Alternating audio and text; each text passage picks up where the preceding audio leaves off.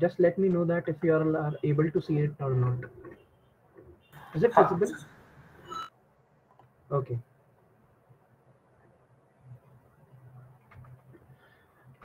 Okay, so let's begin. Okay, so hello guys. Welcome to this introductory workshop to Python programming language. So let's begin our journey.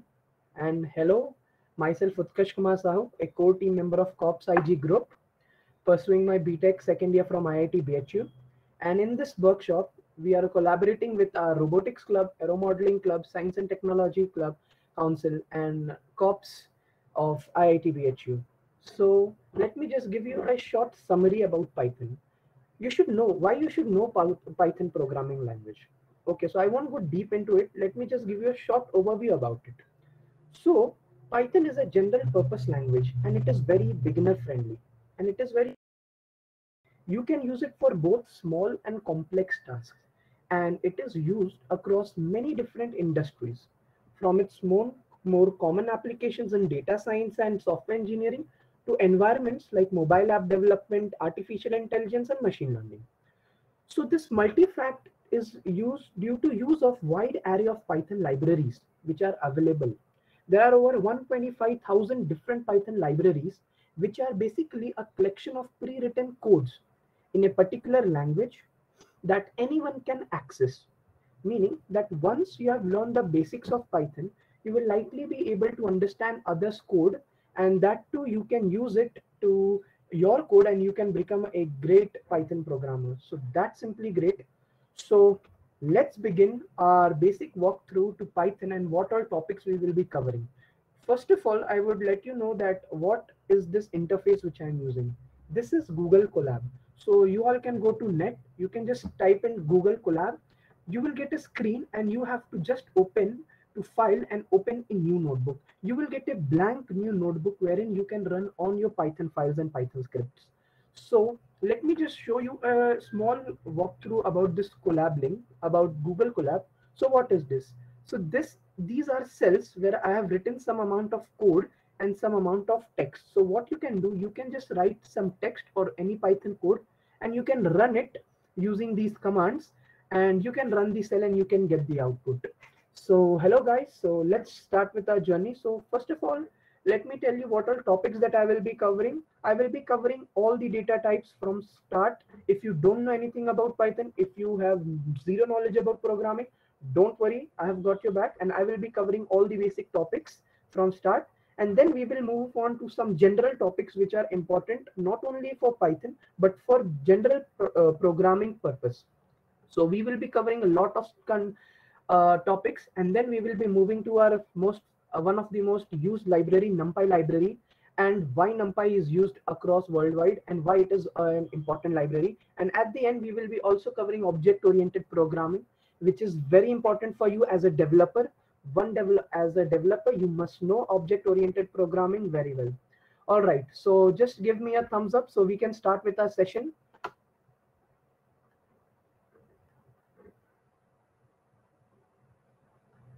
All right, all right. Okay, so let's begin.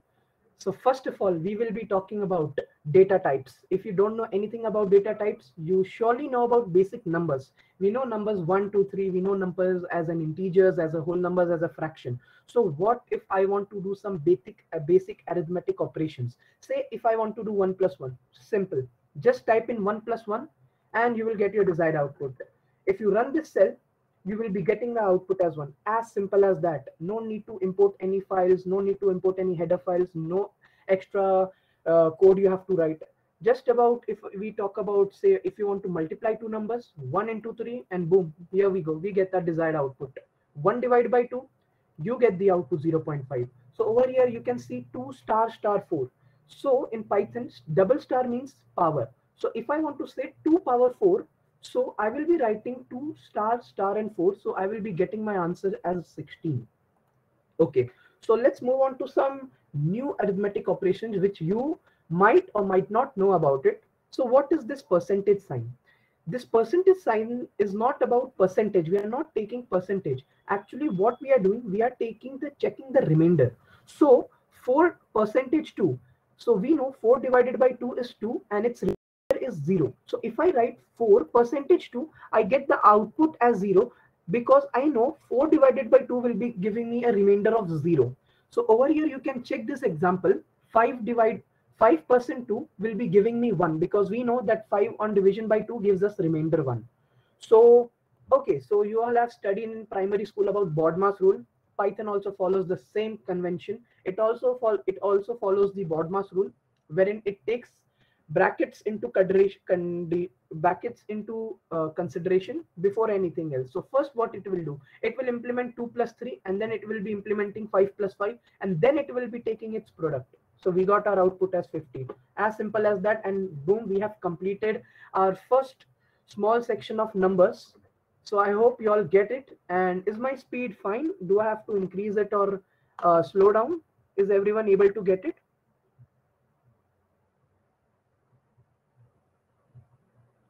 All right, all right, all right. Okay, so it's quite a good response.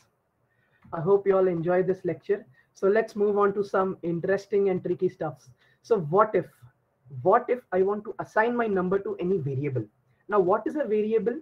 Variable is just a term which we use to assign it to, which we use it to assign any integer, any number or any other data types. I will be talking about different data types, so don't worry. So now, first of all, there is just a small convention that you have to follow while assigning a variable. You cannot start a number or a special character by assigning a variable. Over here, I can write this name as name of var. This is basically the name of variable which I'm creating, and it is storing the value 2. So now what is the use and what is the purpose? It's easy. Let's understand that. If I want to assign x as 2 and y as 3, I can simply write x equals to 2, y equals to 3. And then if I want to take addition, or if I want to perform any arithmetic operation, simply instead of doing it on 2 and 3, I can simply perform it on x and y. So here you can see z is equal to x plus y. And if we print z, we get our desired output as 5 because x and y were initialized as 2 and 3. Pretty easy. This was all about basic variable assignment. Now let's move on to our next data type.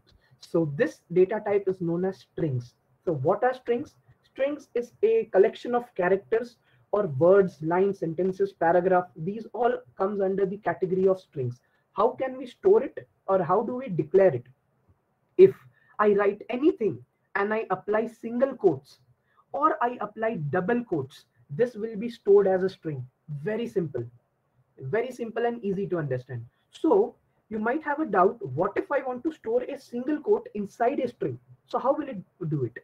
Basically, you can just put double quotes and you can write in anything single quote. So it will be storing. So you can see the output wraps a lot of other quotes as well. So now let's print a string, or let's actually define a string by using a variable. As I earlier said that we have to assign a name of a variable. So you can see I have assigned the variable name as x, and now this x is being referred to the string hello. So what if I write x and what if I print it? So if I print it, I'll get my desired output. As simple as that. No need to worry. No rocket science. Just basic Python language. Okay. So now let's move on to some interesting thing. Okay. So this is the first topic which you will be covering, which you might not know if you don't have any Python programming language. So this will be new for you. So what am I doing over here? I am assigning a integer 12 to a number to num, and I am assigning a string sam to this variable name. Okay, so these are my which I have done. So now make sure how am I writing this code. I want to print my number is colon. I want to print my number is, and then I want to print my number, and then I want to print my name. So what can I do? I could have just written my name is Sam, and my number is 12 and my name is Sam. So instead of using this, we will be using dot format function. If you are not aware about it, just make sure to check out that how can we implement dot format function. You will be writing the string over here, and then you will be using dot format function. And over here, you can see that I have initialized 1 as my number and 2 as my name, which will get passed on to this print statement. So if I run this code, what will I get? I will be getting my output as my number is 12, which was stored in 1, and my name is Sam, which was stored in 2. Quite easy, no need to worry. Now, what if I want to print a new line, but I want to change this number? So shall I go and change the entire print statement, or shall I do some optimization? So what can I do? I can simply change the variable name and repeat the statement again. What am I doing? I'm changing the variable name from 12, from num as 12 to num as 14, and then I'm printing it. So what will I get? I will be getting my number is 14 and my name is Sam. As simple as that. So this was a short intro about strings and how you can print it, and dot format function, which comes quite handy. So I hope you all get it till now. Just give a thumbs up. I will be watching.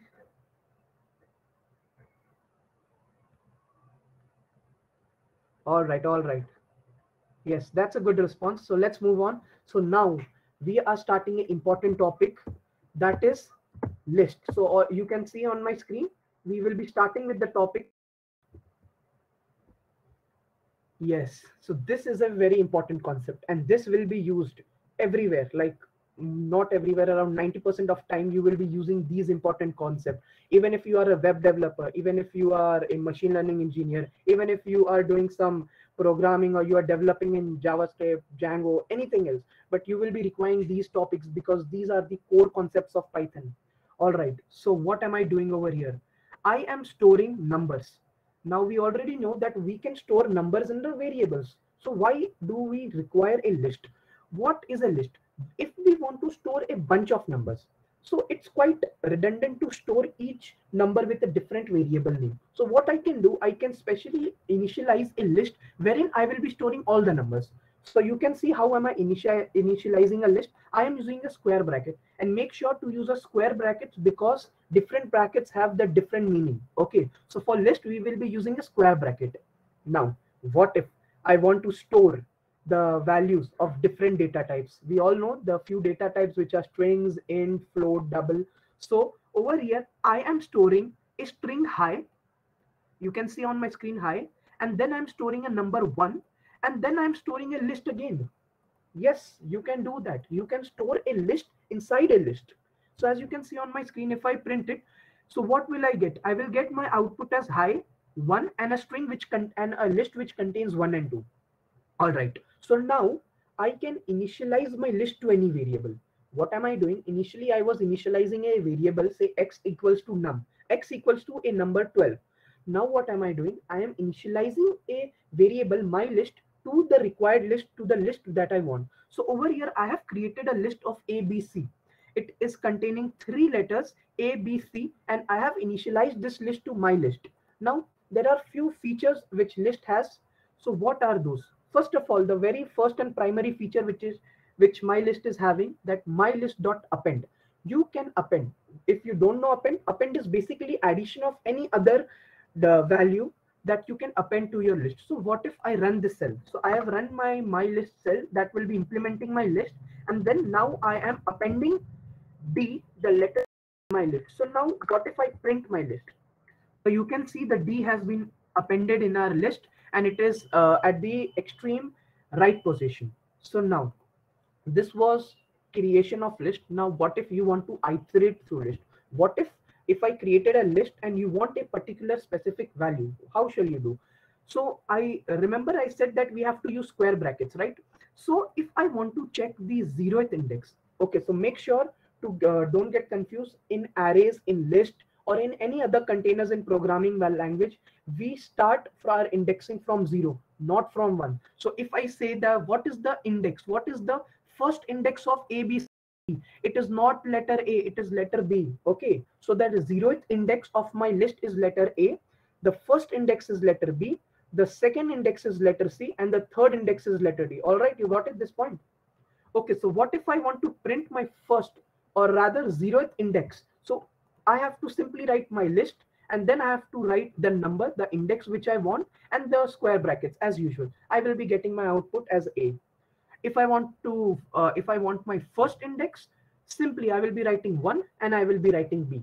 So I will be getting my answer as B because B is the first index of my list. Okay, so now let's come to this part. What if I use 1 colon and then I'm providing a space? What is this function doing? What if I want my list to print out the last, the entire list except the first index. I had the list A, B, C, D. I want to print B, C, D. So how can you print it? This is where so you can see there is one colon over here and there are two spaces, the left hand side space and the right hand side space. What does it signifies? It signifies the starting index and the ending index. So what am I saying? That from first index, mark my word, from first index till the space means entire list till the end of the list. So if I print my list 1 colon space, it will be printing me the entire list excluding the first index. And what if I want to just print the first index? So what can I say? From 0, from the start till the first index, and make sure this one is exclusive, so the first index will not be printed. So what will I get? I will just get input as A. Okay, so now can you tell me how can I print BC? If I want to print my list BC, what convention or what shall I use to print the letter B and C? Let's see who gets it right.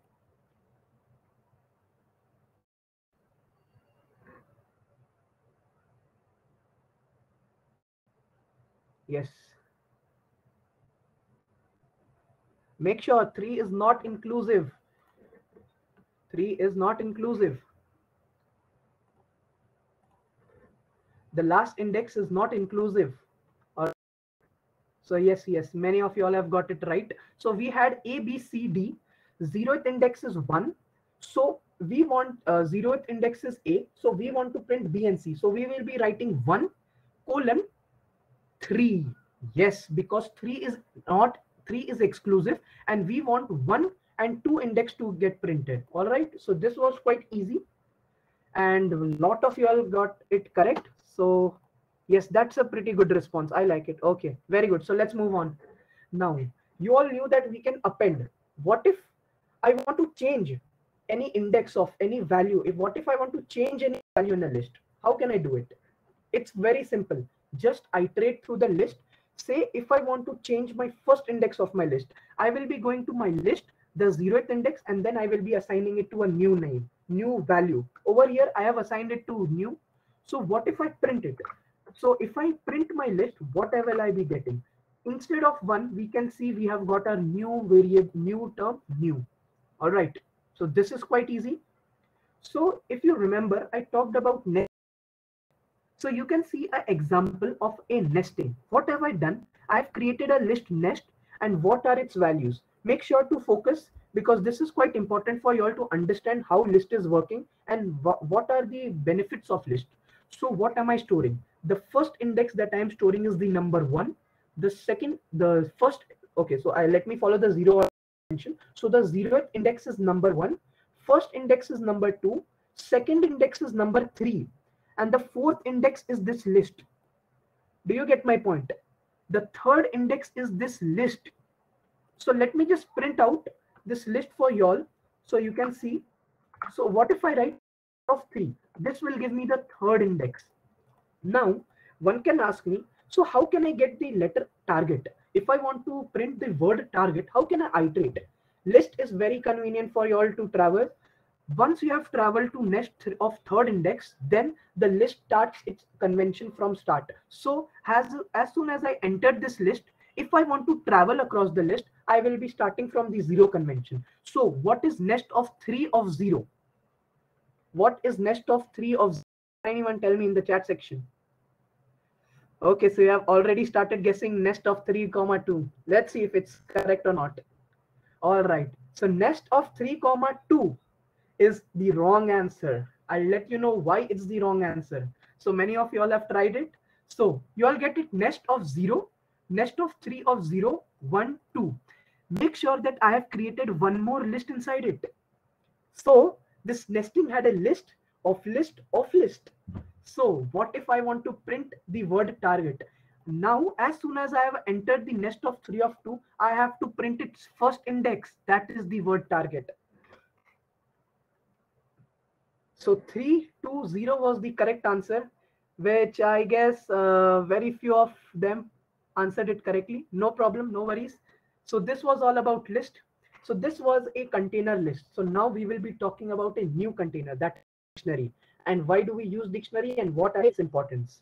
Okay, so as you can see, Utkarsh, yes. actually, some of the students were not able to understand Fox, so I was hoping we can go quickly go over it again. Oh, they are good. Which concept? Which concept? Format.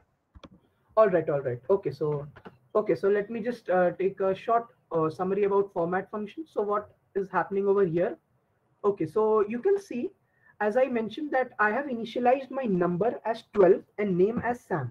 All right, and now I want to use dot format function. So what is it is doing? So I'll just give a short introduction. How can we use dot format function? So this is a variable. So this is an empty space. Okay, so this is an empty space which is created in our print function, and now I will be using dot format. And if I pass my num, so we know that num has had a value of 10. Let me just comment out this code for now for timing. So what if I print this statement? What should I get? I will be getting my number 12. So what am I doing over here? I am creating a blank value in my print statement, and then I'm using dot format function to print this number. So I have over here, I have created one blank space. So I am passing one variable num into my function.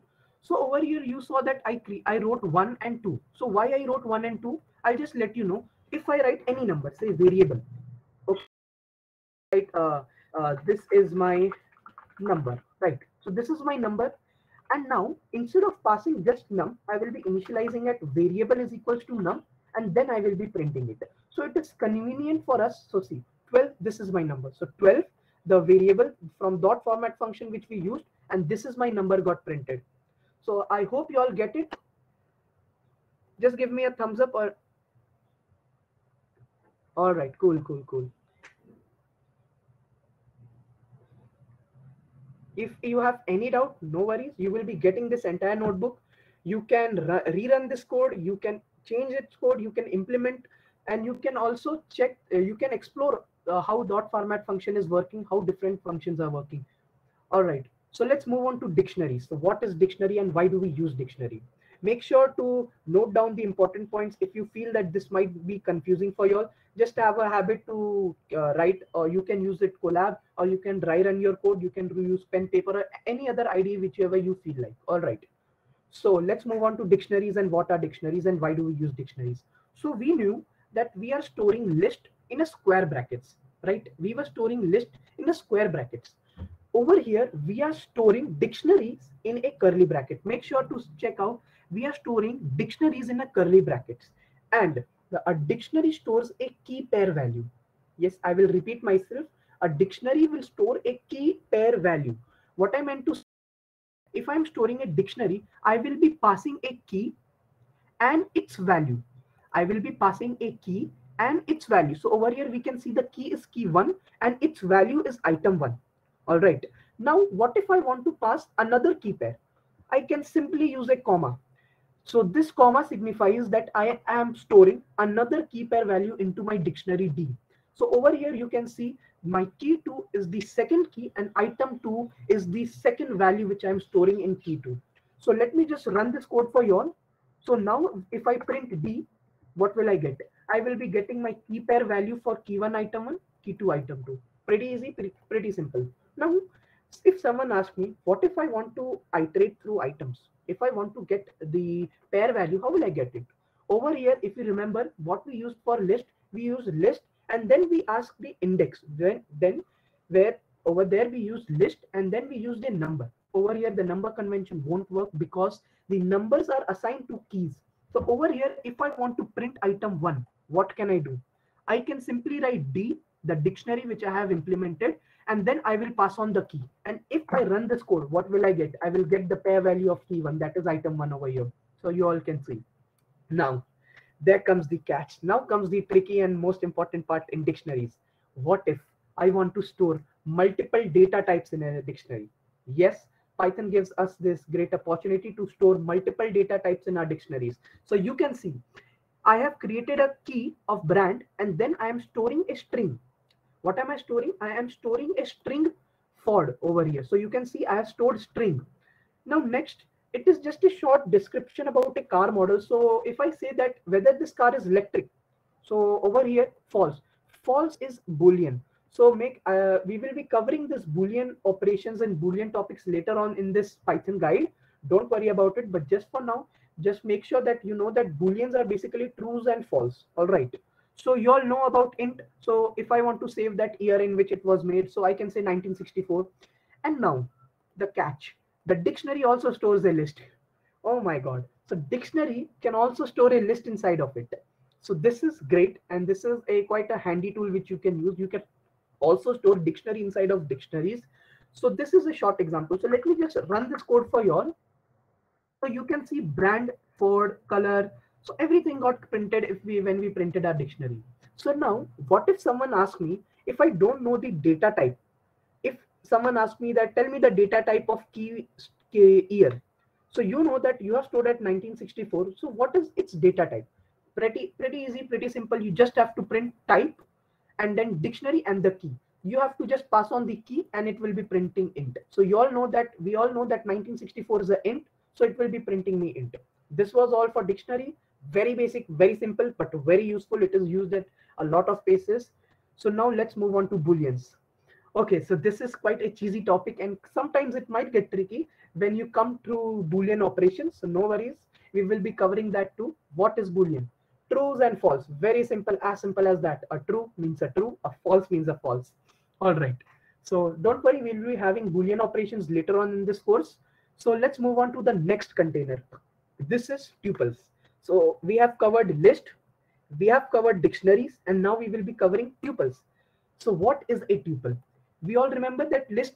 If we want to store a list, what we were using a square brackets. For dictionary, we were using curly brackets. For tuples, we are using circular brackets, round brackets. So what am I doing? I am storing 1, 2, 3 in my tuple, and then I am just printing the first value of it. So you can see p of 0 will be printing me 1. As simple as that. You all know it. But there is one catch. We all knew that list had an option of append. List had an option to change the values of any index. But unfortunately, tuple is not having that option. Tuples are immutable, whereas lists are mutable. You can change the values in a list, but you cannot do that in tuples. So this is the last container which we will be covering in this Python series, that is set. Very easy to understand. And let me show you how you can implement a set. So you can see on my screen, I have written 1, 2, 3 numbers in curly brackets. So now don't get confused between dictionaries and sets. In dictionaries, when we used curly brackets, we were passing a key and a pair. Over here, we are just passing numbers. Over here, we are just passing numbers and separating it with a comma. So this is the initialization of a set. And so what if I print it? So I will be getting my set. So now what makes set different from other operations, from other containers? We all know list, we all know dictionary, we know tuples. So now set. In set, you can only store unique values. Yes, in set, you can only store unique values. So you can see the example over here. In this set, I have added 1, 2, 3, 1, 2, 1, 2, 3, multiple ones, multiple twos, and multiple threes. What if I print it? If I just run myself, I will just be getting my output as 1, 2, and 3. Yes. So this is the power of a set wherein you will only get the unique values. So let me just initialize. So how can you initialize a set? Very easy. You just have to write. So this S is a variable. Mark my words. So we are assigning the set to a variable S. So S is set, and then we are passing on the values. So now just make sure when we are using this convention set, not need to apply curly brackets. We can directly use square brackets, and then we can directly store our numbers. So let me just print out S for you all. So we have stored multiple 1s, 2s, and 3s, but what our S is printing? It is just printing 1, 2, and 3. So we all know that list had dot append. Likewise, set has dot add function. So dot add. So if I say S dot add, that means the set which I have initialized, which I have given a variable name as S, add number 4 into it. So set will say, why not? I can surely add my number 4 into it. So now if I print it, what am I getting? I'm getting 1, 2, 3, and 4. Now we all knew that set only stores unique values. So now what if I add one more 4 into it? So what will happen? It will not store the extra 4. It will not store the extra 4. And guys, we have completed our first section of this Python guide. So is my speed okay? Is everyone able to understand? Just give a thumbs up.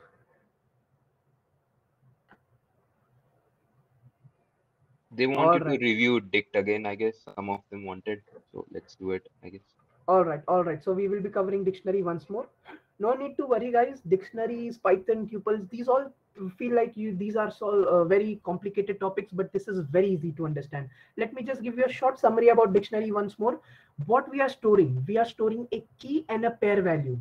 So you can see over here in a dictionary, when we are initializing dictionary, we are using a curly bracket and then we are storing a key and a pair. And then if we want to store multiple key pair values, so now tell me, so now many of you might have this doubt that why are we using dictionary? So in real world applications, why do we use dictionary? So just because of that, I have used this example. I have taken this example for you all. What is this dictionary storing? If I am a car, if I am a car salesperson and if I want to have my information about different cars, so which is the best container which I can use if I want to store the data and its value? Can anyone tell me in the chat section which is the best container which we can use? Yes, very good. Yes, we can store a group of interconnected data. Yes. So you all got it why we are using dictionary. So this was the basic purpose of using dictionary, and the very important and very useful fact is not only strings, we can store multiple data types. That is the best thing that dictionary can offer to us. So we can store multiple data types. So you can see how am I storing? I'm just writing a key value and a pair. Key value and a pair. Make sure to remember the key value and a pair. And if I want to store multiple key value pairs, I have to just use a comma. As simple as that. Just a single comma will differentiate your different key value pairs. So this is all about dict. If you still have any doubt, no worries. You will be getting this code. You can rerun this code. You can apply any changes and you can check in whatever way you want. You can implement it. You can play around with this code. All right. So now, as we have covered the first section of our topic, so kudos for you all, for everyone who have stayed till now and who have understood the topics. All right. So now let's move on to the comparison operators. Okay. So as I said, we had Boolean operators. There is one more thing, comparison operators. In our primary section, we all have studied one is greater, less than, or any number. We all know this same convention follows in Python. As simple as that. One greater than two, give me a false. No, it is a wrong statement. You cannot do that. One less than two, yes, true. It is a correct statement. So what if I tell one is greater than equal to one? What should be its answer? Whether it should be true or false?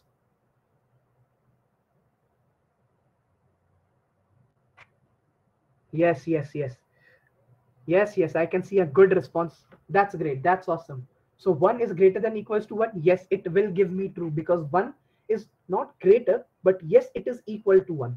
So now 1 equals to 1 will always give me true. Now, can anyone tell me if I write 1 equals to 1, what will I get? What will I get if I write 1 equals to 1? Will it give me some error? Will it throw me some error? Yes, yes. Everybody wrote error, but let me see who writes the correct error. Which error will I get if I write 1 equals to 1 and then I run my code?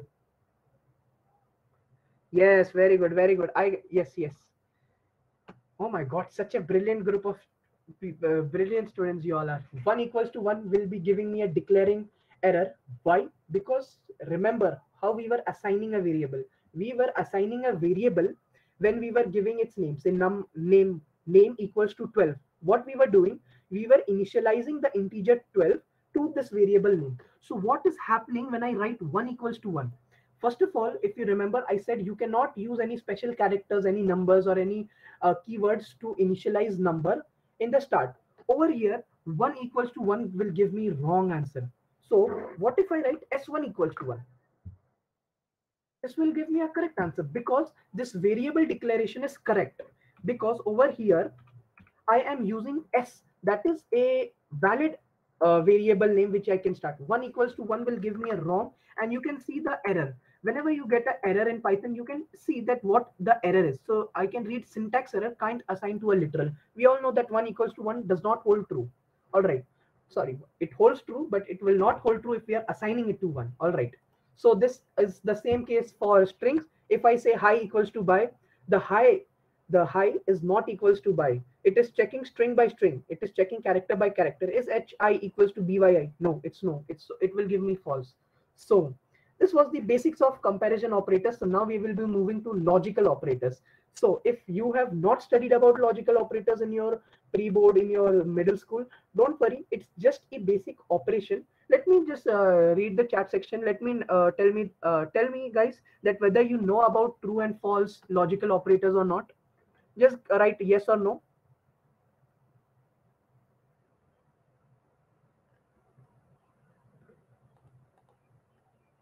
Okay, so I can see a lot of yes, but a lot of no's too. No worries, I will be covering it all. So in our 11-12 standard, we study about some logical operators. So what it is very easy to understand. If I say true and true, what will be its output? It will be a true. True and true will give me true. True and false will give me a false, because we are taking and of both the numbers. We are taking and of both the booleans. True and false will give me false. False and true will give me false, and false will obviously give me a false. All right. So this was basic and operation, very easy to understand. So now let's move on to or operation. What is or? Truth or truth. T or T. T over here I have initialized it as true, and F is initialized as false. So true or true will give me true. True or false will again give me true, because why it is happening, we are checking true or f. As we remember that we used 1 is greater than equals to 1, so what it was checking, 1 is greater to or equal to 1. So yes, it was equal to 1, so we are getting 1 2, that means the statement is true. Similarly, false and true will give me true. False and false, where both the statements are at denial, so it will give me false. Very easy. Let's check it in the code and let's see how we can implement it. 1 greater than 2, very simple. 1 greater than 2, it's false. And false and 2 less than 3. Less than 3 is true. But we know that false and true will give me false. So if I run this cell, I will get my output as false. So next, if I check or operation, 1 is greater than 2. True. Yes. 1. Sorry. Oh my God. 1 is greater than 2. False. 1 is not greater than 2. So this will be giving me false. False or 2 less than 3. True. 2 is less than 3. So false or true will give me true. So now this was just about two statements, 1 and 2, right? True or false. So what if I have a chain, or what if I have a bunch of trues and false and bunch of or as ands? So what am I doing over here? 1 equals to 2, or 2 equals to 3, or 4 equals to 4. So what should be the answer? Yes, it's quite easy. It's very easy. 1 equals to 2, false. So let me go bit by bit in this. 1 equals to true. This is false. So false or. So let me just move on. So what have I done? False or. 2 equals to 3, false. What is false or false? We know f or f is equal to f, right? So now let's move on. We are having f or f or, and now 4 equals 4. What is 4 equals 4? True. So what will I get? False or true? Very simple and very easy to understand. Yes, it will be giving me true. So you can see the output over here. It will be giving me true. So this was all about the logical operators. So now let's move on to some general statements. All right. So let's move on to if-else statements. Many of you have might have heard about if-else statement. Just let me know in the comment section that whether you know if-else statement or this is the first time for you all. So there are a lot of yes. All right. So those who don't know, I will be covering this if-else statement. It is not at all difficult. It is very easy, and how it is different from how can we implement if statements. So very easy. First write if, and then the condition that you want to pass, and then a colon. This is the initialization of if statement. I will repeat myself: if, the condition, and then a colon. And what is happening over here? What is the statement which I have written? So if you remember, if you know that whenever we write this colon, whenever we write a print statement, we have to pass the ident. What is ident? As you can see, there is some space over here. Is this space visible? Just below if there is a space, just write in the comment section. Yes, you all can see. Why are we using this space? This is the Python. This is how the Python was created. If I write print over here, just below it, it will throw me an error. You can see over here the red line. Let me just run this cell for you all. So what am I getting? I'm getting an indentation error, expected an ident block. So how can you add an ident block? Just go over here and just put a tab. Just click on tab and that tab will give you the required ident space. Now, if I print this line, if I run the cell, so what is happening? 1 is less than 2? Yes, it is. So 1 is less than 2. Then what will happen? The statement, the if statement will run. So it will go inside. And what it is showing? It is showing that you have to just print a word yep. So it just printed it yep. All right. So now, so this was just the example. So now what if I reverse this? If I say 1, if 1 is greater than equals to 2, is it true? If is 1 greater than equals to 2, we all know it's not true. So what will happen? What will be my output? Nothing, blank, because we know that 1 is not greater than 2. So it will not run this if loop. And we are having no multiple statements. So it will just exit the code. So now let's move on to else statement. So we know that 1 is less than 2. So print kar do first. What if I reverse this? What if I say 1 greater than equals to 2? So what will be my output? Just let me know in the comment section what will be my output. Yes, you all got it right. Very easy, very simple to understand. We know that if statement will not run, so it will go into our else loop and it will be printing last. All right. So now let's move on to elif statement. Elif is basically a abbreviation of else if. Matlab if ya to ye, ya to ye, ya to else. So ya to wala term is basically the elif statement which we are using. So over here, what am I doing? I'm creating a if loop and make sure that you cannot add elif anywhere. You have to add it below if statement. All right. So elif will throw an error if you initialize it before if statement. So you have to write first if statement. That is the compulsion. If 1 equals to true, then print first. Else if 3 equals to 3, print mid. So we know that you can see the line over here. So this shows that this entire loop is under one block. This entire if else statement, if else nest is in one block. So if any one of the statement gets run, gets executed, the entire code will just print that number and then it will get out from that loop. So if I say 1 equals to 2, no, it's not true. It will not run this. 3 equals to 3, yes, it will run this. So if we are getting this output, will these two cells run? Will these two elif statements and else statement run? No, they won't be running. So let me just give you an example. So let me just run this cell for you all. So what am I getting? Middle. Yes, because 3 is equals to 3.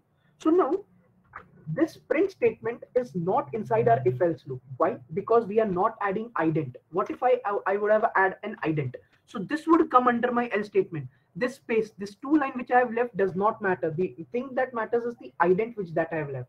All right. So I will be removing this ident and then I will be printing it again. So what am I getting? Getting the middle, and as soon as I've got this middle, I will be exiting this if else loop and then I will be printing my statement print done. All right. Very easy to understand. Let's see. I hope all of you all got this concept. Just give me a thumbs up or right. Yes. Let's. All right. Very cool. Okay, so let's move on to our next topic, that is for loops. So many of you would have definitely heard about for loop. Just give me a yes or no that do you know about for loops or not? Yes, it is very basic, very simple, but don't worry, even if you don't know about for loops, no worry, I will be teaching you all. So what is for loop and why do we use for loop? All right, so let me just show you a short example. What have I created over here? Can anyone tell me sequence is equal to this? Which container have I used? Let's see who gets the right answer. Oh my God, very awesome guys, awesome. So I have created a list of sequence where I have stored the numbers from 1 to 5. Very simple. Now, if someone tells me that print all these numbers, so what will I do? I will iterate through the loop, or shall I use list of 0, list of 1, list of 2? That will be redundant. So what will I be using? I will be using a for loop. So let me just show you a basic convention. How can we write for loop? So I have initialized for, then I have added a space. So you can see for, then I have added a space. And what is item over here? If you have done programming in say other languages like C, C++, so over there we use a convention for I, for int I equals to 0.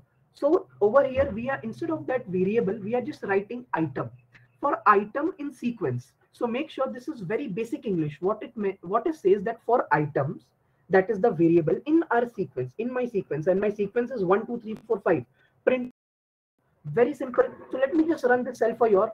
So what it is having? Okay, so I have not run the cell sequence. So see what I got. I got 1, 2, 3, 4, 5. Very easy, very simple.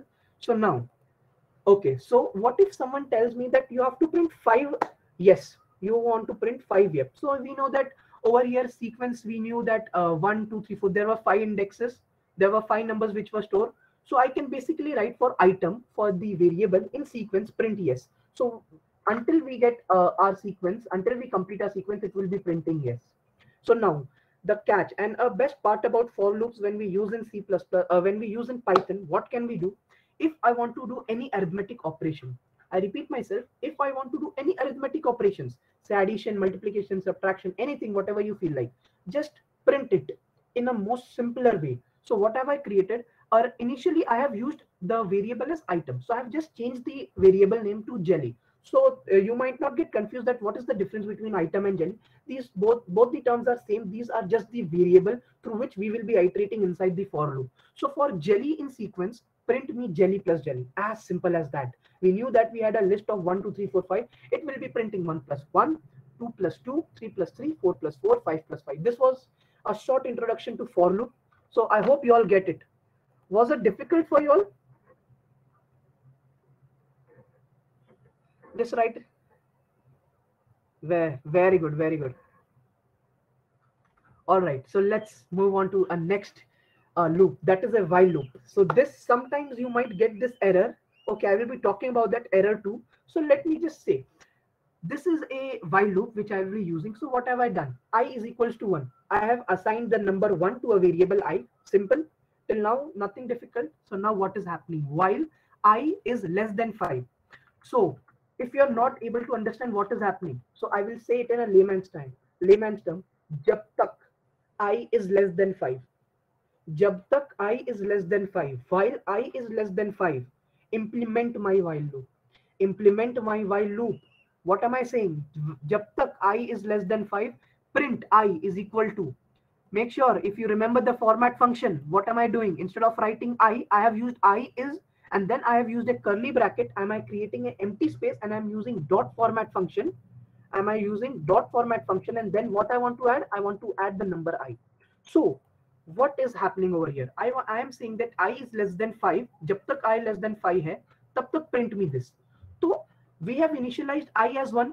So I to kabhi change ho nahi raha. So we are not changing the value as I. So what we are doing over here, we are just incrementing an I, incrementing plus 1 to our I. So you can see what is happening. Let me just show you a dry run of this code. What will happen? Initially the I is equals to 1, right? So it will enter this while loop and it is saying that 1 is less than 5. Yes, 1 is less than 5. What will happen? Then print me this. So what will it print? I is, and over here I is 1, right? So I will get my first statement, and then what am I saying? Increment I as 1. What if you don't run this? What if you don't write this code? I would suggest not to do such type of things because your computer might get hanged. It might slow down. It will run an infinite loop.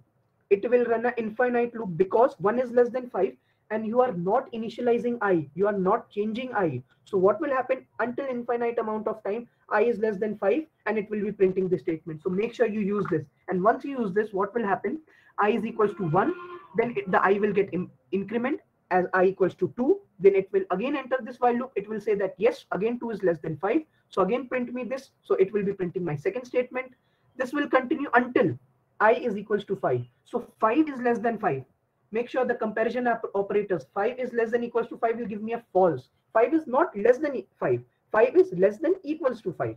So what if I have used a less than equals to? So this would have given me 1 is equal to 5. So you can see the difference over here. Very easy. This is a very short and very simple explanation of while loop which you can get over here. So now let's see everyone got this while loop or not. Just give me yes or no in the comment section.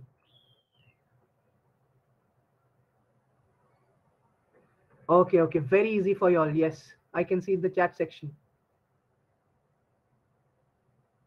Okay, so let's move on to our next term, range. What is range? So you all knew that we were using for loop. See how these topics are interconnected with each other. So if you study in a flow, if you follow this pattern, if you follow this Python guide, I have wrote each and every basic topics from scratch so that anyone can understand. And the order makes it more perfect because I am implementing the things in an order so that you are able to grasp those topics.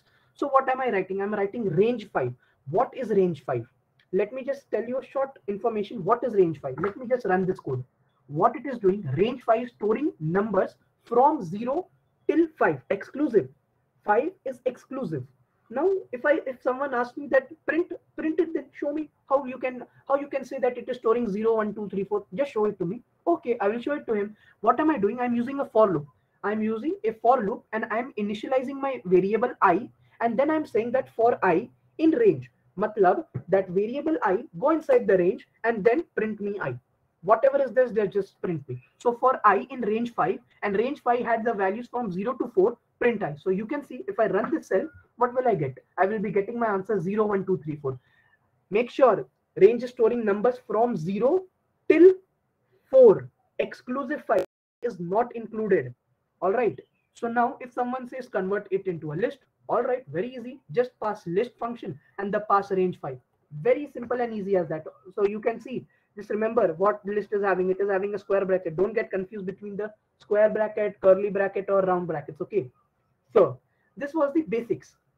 Now let me introduce list comprehension. Oh my God, is it a advanced level of list? Kind of yes, kind of no. So let me just give you a short intro about list comprehension and what is list comprehension and why do we use list comprehension. So you can see on my screen, I wrote X. I initialized variable X as 1, 2, 3, 4. All right, you can see that. Now, if someone asked me that, okay, so you said you can do addition, you said you can append a list, you said you can add anything, you can do any operation. Now, give me power of X. Now, perform power of 2. Say you had number 1, 2, 3, 4, and I say that you give me power of 2 of each number. So what will be 1 power 2? Yes, it will be 1, 2 power 2, 4, 3 power 2, 9, 4 power 2, 16. So what will be the basic idea behind it? You will be using a for loop. Is it true or not? You all will be using a for loop to initialize, to iterate through the list, and then we will be incrementing, and then we will applying our operation. But here comes list comprehension into play. This is very important, guys. Focus. And this is very important concept, and you will be using this a lot. Once you are through with your list comprehension, then you will feel that yes, this is the most easiest way to perform any operation on any list. All right. So over here, you can see I have created an empty list. What I have created? I have created an empty list. Out is equal to, this is a list and I have created it empty. It has nothing inside of it. So now what am I saying? Iterate item in X. So I know that I have initialized my X as 1, 2, 3, 4. And now what am I saying? That that enters into my list, and then item in X, what I do, what I have to append? I have to append item square. Simple. Out was an empty list, so we can use dot append function. Out dot append item and just print me out. What will be the answer? 1 4 5 1. Okay, so I have not run this cell. So X, I've just basically just run this cell so that my computer knows that yes, X is a variable which is storing a list 1 2 3 4. So you can see the output 1 2 1 4 9 16. So now this had like 3 to 4 lines. What if I say I can do it in one line? Yes, I can do this entire operation in just one line using list comprehension. Over here, you saw that I created an empty list. All right. So again, I am creating a list. So you can see the square brackets across the code. What I have done, I have created empty list, and then I have passed the operations which I want to perform. So over here, initially I had to do, I was taking square. Over here, I'm taking cube. You can change the number if you want to take square, cube, any operation if you want. So you can do. So what am I doing? Item cube for item in X. Let me repeat myself. Let me repeat myself. For item in X, which says that for item in X, iterate my item in X and perform this operation. Just run this cell. Boom, you got your desired output. So what is 1 power 3? 1. 2 power 3, 8. 3 power 3, 24. And 4 power 4, 64. 4 power 3, 64. All right. So everybody got this concept of list comprehension or not? Just write down in the chat section, yes or no.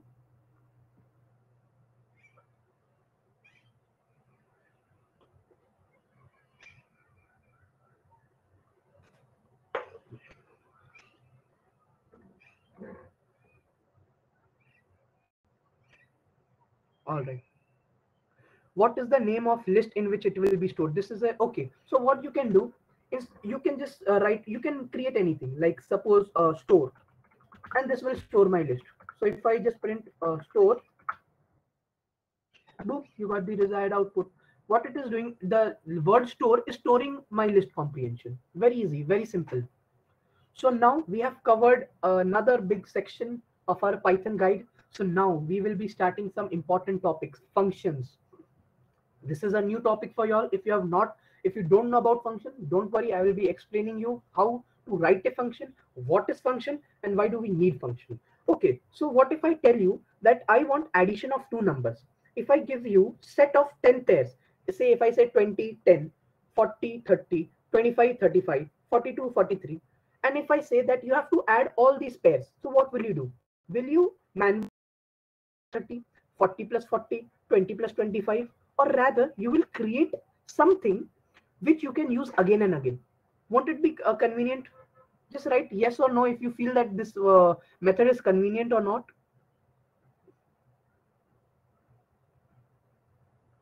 All right, so everybody thinks that this is a convenient way. So let me just show you how you can use this. Very important, very informative, and very easy tool to use. How can we create a function? So this is what a function is doing. So what I have wrote over here. So just make sure that how am I initializing this function, because this initialization holds true everywhere. Okay. So what am I doing? I'm creating this def word. This def keyword will store like say a definition for function, and over here I'm passing a variable name. We all knew that we had to pass something as a variable name. Say if I want to store num equals to 12. So over here, my function's name is stored as my func. And then I will be using curly brackets to pass. Oh, now the important thing is what to pass in curly brackets. You can either leave it blank. Yes, you can either leave it blank, or you can pass some inputs. So what is happening over here, that I have created def, my function name, and then I have passed a curly brackets, sorry, the close brackets, and then I have passed a parameter default. This default is a string. This default is a string. Okay, so now what is this? What is this happening over here? What is this? Doc strings goes over here. So now what will happen in real world scenarios, whenever you will do development, AI, ML, anything you will do, you will be creating a lot of functions. And now, if you have, once you have created a function, it is important for others to understand your code. What if I create a random function and if I don't give a proper documentation about it? So what will happen? The other peeps, the other developers could not able to understand what you have written. So if I want to say add numbers, this will just show me that this doc string is containing a function which will add numbers. So what have I done? That I have created def, and then I have passed something. All right. So let me just print it for you all. This, what will happen if I print it? If I just run this cell, what is happening? What is happening, that I have created def, my function name, the parameters just a string which I am passing, and then I am printing that parameter. I am printing that parameter, and this is how you have initialized a function. Now, what if I want to call a function? My func, we know that if I said num equals to 12, and if I write num, and when I run the cell, it will be giving my output as 12. Yes, it will give my output as 12 because I have made num equals to 12 and just write 12. Now, what if I write my func? What it will give me? Will it run my function or not? Just tell me, just write yes or no. No, no, no. Okay. Okay, so yes, you got it right. It won't run my function because this function, as you know, this function is a type of different variable which we are assigning. If I run this my func, what will happen? It will just give me that what it is a function. What is my func? It is a function. And how do I call my function? How can I call my function? So my func, and then I have to pass these brackets. Now, if you remember what happened when I created my func, I also passed a parameter. So what if I don't pass a parameter? What if I don't pass a parameter? What will happen? It will throw me, it will just show default, because it is telling me that you, when you created the function, you said that you have to pass a parameter, and over here you are not passing a parameter. So this is false. This is redundant. You cannot do that. So what am I doing? I am writing my function, my func, and then I am passing the string. And what this function was doing, when I pass this variable param1, it is just printing that variable. So I have passed my func new param. What will it do? It will basically print new param for me. Very easy, very simple. And there was one more thing which I want to show you. Over here, I was initializing param1 as default. This is a function inside of which I am storing my default string in a variable param. I can simply remove this also if I want. See, I can remove this, no harms in this. So like I just have to pass anything. Say I just pass anything. So you can store it in the form of function, and over here you have to change this code because we are not passing param1. We are passing a string into it, right?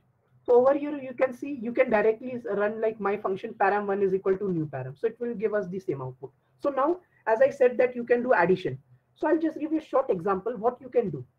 You can basically say like return me square of a number. If I give you a number, if I give you a set of numbers, if I say like if I give you numbers from 1 to 2 or 1 to 10. So and I ask you that print me square of all the numbers.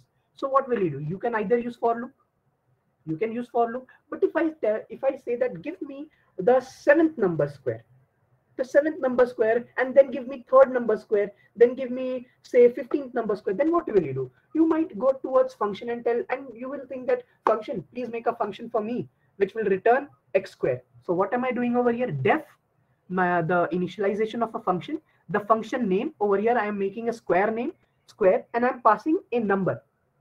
What I will be doing, I'm passing a number and then column, and make sure to put that ident block because this is important in for loop, if loop, while loop, everywhere the ident is important. And this you cannot change this because this was originally created when the Python programming codes were created. They said that you have to follow this convention. You have to give a ident block. So over here, what is happening? Square x, and what you are returning? You are returning x square. You know, double asterisk means square. Just run this function, and now over here, what am I initializing my out? This out variable is initialized to function square of 2. So if I print out, so what will happen? It will just give me 4. If I change this, if I change it to say 34, simply it will return me x square. So 34 square, even if you don't know, even if you're not as fast as calculator, don't worry. Python is very fast, very efficient. It will do it for you all. Okay, so now this is the last topic in this section 2, that is lambda function. Very important, guys. Let me know that whether you understood this concept of function or not. Okay, so what is docstring? Docstring is basically a format where you can store the information of a function. If someone else is using that code, that person might not know that what is happening inside that function, right? If I want to store a plus b, if I am creating a function a plus b, I can simply write it in my doc function that this function is doing arithmetic additions for me. All right, so this is a basic example of functions. Okay, doc strings. So now let's move on to the lambda function. I hope you all are enjoying this session till now. So let's see, because now we have moved to a zone where the Python will get much more interesting and much more tricky. So yes, lambda function, again, once you have mastered it, you will be using again and again, And this lambda function is a short form of function. If you thought that function is better, it is better than for loops, it is better than assigning again and again, then lambda expressions come into play. So what I have done, I have created a def function of times 2. Basically, I will be passing a number and variable into 2. If I pass a number 5 into 2, it will return me 10. If I say times of 2, so I have created my function times 2, and then I'm passing a integer 2. What will it return? It will return 4. Very simple as that. Now, what if I say, how can I optimize it further? I don't want to write def times 2 return variable.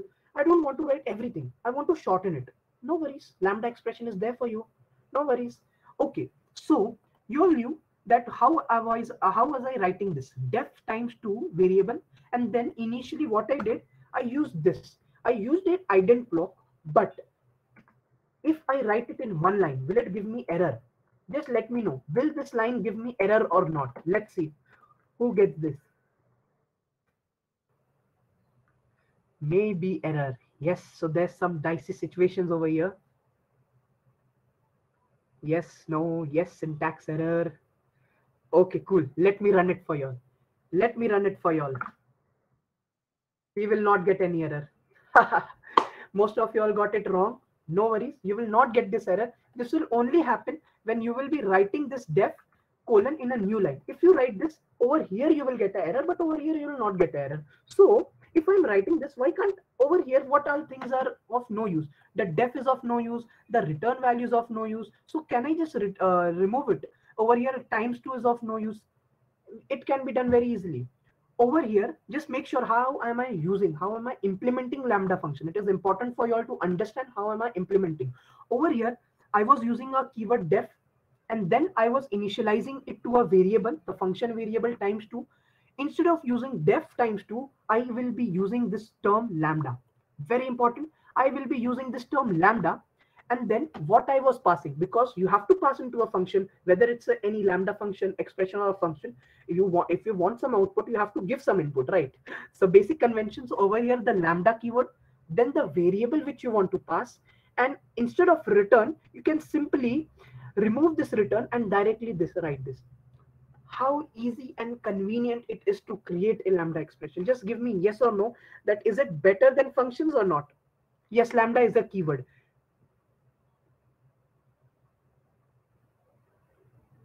Okay, yes, better. Yes, it is better than creating a function. So let me just run it for you. Lambda where just give me the variable into 2. Now what am I doing? How can I use this lambda expression? I will be initializing this lambda expression to a variable. Func is equal to lambda expression. So my func is the lambda expression, and what am I passing? I'm passing a number. Suppose if I pass a number 3, that will be my variable. And what I want over here, say if I want like variable into 3. So if I run this, what will I get? 3 into 3. Simple as that, 9. Very easy, very convenient. So instead of just showing like multiples, I will be showing you some more example like basic arithmetic operation. X is equal to lambda a. This is the input which I will be giving, and what do I want as my output? I want a plus. If I pass a number, if I pass any integer 20, 25, what will I get? I will get the integer plus 10. Very simple. So over here I'm just printing x.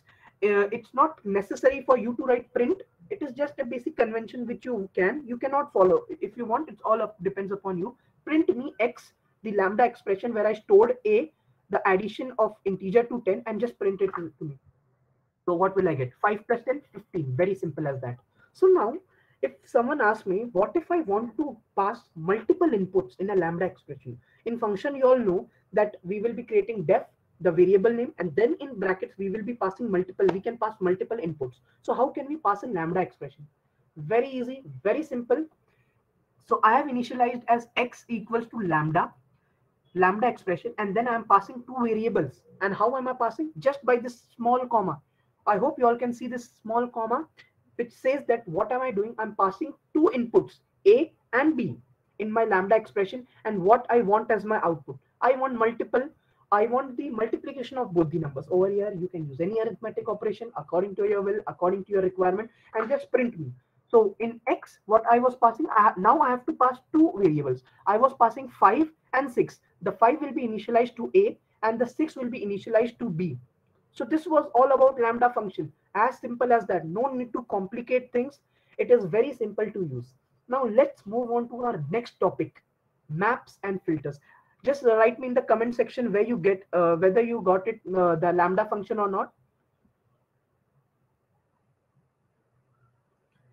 This is quite easy. Yes, a lot of yes. Very good, guys. Very good, guys. Okay, so now we will be starting with another topic, maps and filters. So now, so what all things which we have covered, just I'll just give a short guide, like what all things which we have covered. We saw variables, we saw operators, we saw if, else, for loop, while loop, and we saw logical operators, logical comparators, and all we saw. Now what is maps and filters? Over here, let me just show you via code what I meant to say, what I am trying to show. I have created a function over here, and this function's name is assigned to times 2. And what am I passing? I'm passing a variable var. All right. And what I want as my output, I want the simply return me times 2. All right. So if I pass any number 5, 6, I just want 5 into 2, 6 into 2. So this will just give me my desired output. So now Over here, you can see sequence. Again, we got this term sequence, and what it is storing? Yes, it is storing a list. All right.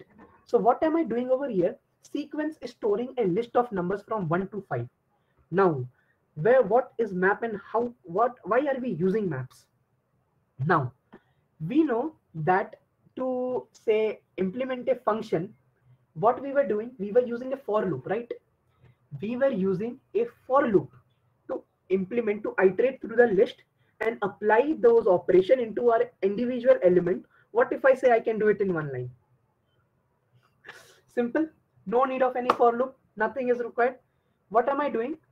I'm creating a map, and make sure that what all things I'm passing. I'm passing times 2. What is times 2? Times 2 is the function which I created.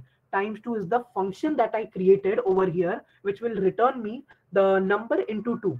So what is happening? I'm passing times 2, and then I'm passing my list for sequence of numbers. So what will it return me? What will it return me? It will show that this map is created at this particular location. If you don't know this number, don't hexadecimal number. This is basically where your map is stored inside your computer. All right, so no need to worry, no need to memorize. This is nothing. If you run it again and again, you will get some other output. Okay, so now tell me that you have to just print it to me. So now how will you print it? We knew that sequence was formed in the list. So let me just create a list, or let me just print it via list. So what am I saying? Return the list. So list of map of the function and the list which we want as our input. So what will be my output? If I run this cell, it will give me the list of numbers where the required function has been run. So 1 into 2 will give me 2, 2 into 2 will give me 4, 3 into 2 will give me 6, and this 8 and 10. So this was about map. So we know that now what if I say that we don't have to create a function, we don't want to create any for loops, we just want to create a list of numbers wherein we want to print our multiplication in just one line. Yes, in just one line. So you can see this line. I hope everybody remembers the lambda expression, our one and only famous lambda expression. No need to create any function. So over here, what am I doing? I'm saying that lambda expression, the function. Over here, as you saw that I was passing times 2, which was my function. So instead of just passing times 2, I can directly create a function if I want. And using a lambda expression is very convenient. What am I doing over here? I'm passing my input var, and then just give me multiplication of 3. Like say if I'm passing any number, just give me number into 3. What if I run this cell? 1 into 3 3, 2 into 3 6, 3 into 3 9, 12 and 15, and go on. It will go on and on. So now this was a short explanation about map. And what is filter? These two are very similar, like very basic to understand. I hope you all got the concept of map. Just give me yes or no in the chat section. Okay, the var is not declared. Actually, var is the variable which will be iterating inside the loop. What we had to pass, we already passed sequence, right? So that var will be iterating inside that sequence. So this was all about var. All right. So now we will be moving on to filter. Map once again. Okay. I'll be explaining it once again. Just a short overview with that. What is happening over here? In a map, you have to pass two inputs. You have to pass the function, and then you have to pass that where you want to use this function. Over here, you can see I was passing times 2 function name, and then I was passing the sequence of numbers. And what it was doing for me, it was directly applying a map, and it was just printing me this required output. And what was times? It was the function wherein I wanted the multiplication by 2. So over here, instead of creating times 2, I've just created a function over here. All right. So now let's come to filter. What is filter? Very easy to understand. Filter will filter out. In layman's term, filter will filter out. What will it filter? It will either filter something or it will return some Boolean values. Let's see from our example. Filter, again, it will take 2 input. How many input it will take? It will take 2 input, wherein I will be passing my function, and I will be passing the list or anything where I want to use this filter. So what am I doing? That lambda item is the variable, and what I want, that item percentage 2. Can anybody tell me what is the meaning of item percentage 2? What does this percentage sign hold?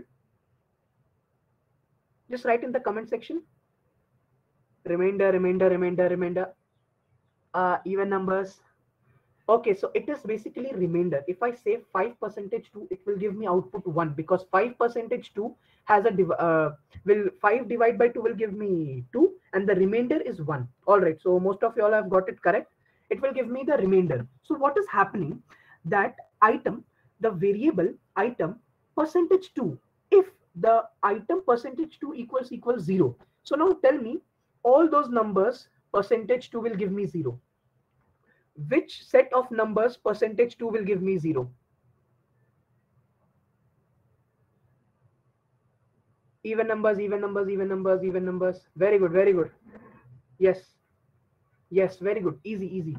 Very easy. All the even numbers percentage 2 will give me 0 because they are having, make sure I use double equals to sign. Okay, double equal to sign is important for everyone. Okay, so now I I will just run this code. Okay, so now what is happening? My filter function is stored at this at this storage. Okay, so this is basically the storage where the filter function is stored. Okay, filter is stored. So now just I want to pass list. We already created a sequence. If you remember, the sequence was 1 2 3 4 5. And now what am I saying? That iterate through the list, iterate through the sequence, and if that individual term percentage 2 equals to 0, then filter it. If it is 0, then print it or else filter it out. So what if I run this cell? It will give me 2 comma 4 because 1 3 5 are odd numbers and won't get printed. I hope you all got this concept. It was very easy. Just give me yes or no if you felt that this was a tricky concept to understand. Line 93 has no error. This is basically line 93 shows the storage where the filter is stored. Whenever you create something, the any variable, any function, any filter map, it is stored somewhere in your output, in your PC, in your compiler. So where it is stored, this is just the location of the where it is stored. It is a hexadecimal number, but no need to emphasize on it. It is like no need to worry. It is nothing. It will just take care about the computer, so don't worry. So I just let me know. Okay, so yes, I can see a lot of yes in the chat section. So let's move on. Can we do the same thing using a map? Yes, you can do the same thing in the map. When we passed our map, we pass the function and then we pass their input. All right. uh yes, now okay, so Aryan has asked a good question. Item percentage 2 equals 0, it should return 0 or 1. Is it true or not? Hmm? Yes or no? Is it true or not? Any number, if I take percentage with 2, either it will be a even number or a odd number. So what will be its remainder? It can only be 0 or 1.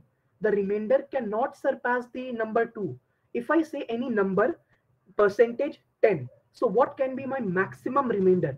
My maximum remainder will be 999. Very good, very good. Simple, very easy concept. All right, so I hope you all got this concept.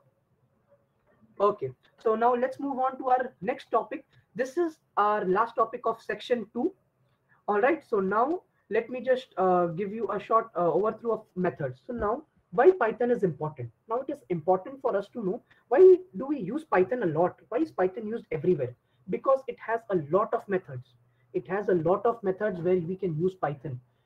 Okay, so what I have created? I have created st and I have stored it as a string. St is storing a string. Hello, my name is Sam. All right. So now, if I tell my string that just use this function dot lower method, what is this? What it will do? If I had any uppercase letter in my string st, it will just convert it into lower. So let me just give you short like example. So see, I used hello my with y as capital. So what if I run this cell? If I run it, and then if I run my st dot lower, what will happen? It will convert the capital Y into small y. Very easy. Likewise, we have dot upper function, which will be converting my all the lowercase and uppercase into uppercase. Very easy, very simple and easy to understand. Similarly, we have a method of dot split. If you're not aware of dot split, it is very easy. What it will do, wherever you have created a space, wherever you have created a space, mark my words, if I said hello space my space name, it will be splitting those terms and it will be creating a list. So you can see if I run this cell, what will happen? Hello, my name is Sam is being split into different terms. So I hope you got this split method. Is it convenient for everyone? Just write yes or no. Yes, very easy, very easy, very easy. All right. So now if someone asks why only space, what if I want to split my terms with any other variable, with any term, with any number? Very easy, no need to worry. This variable tweet is storing my string go sports has exclamation space hashtag sports. So now what am I doing? I am doing tweet dot split, and over here I am passing across which I want to split my string. So what am I passing? I'm passing this string hashtag. Make sure what am I passing? I'm passing the string hashtag. So what will happen in tweet dot split function? Wherever it will find a hashtag, it will separate the string, it will break the string into different list. So over here what will happen? Go sports hashtag space will be first part, and then as soon as it found a string, as soon as it found the hashtag, it will be splitting into another word. Okay, very simple, very basic. So now we all know that this is a list, and if you remember, we can iterate through a list, very easy. So what will be tweet split on splitting it with hashtag? And if we want to implement, if we want to iterate to the first index, this is the 0th index. Make sure this is the 0th index and this is the first index. So what will be the first index? Yes, it will be sports. So if I run the cell, it will give me the output sports. Very easy, very simple.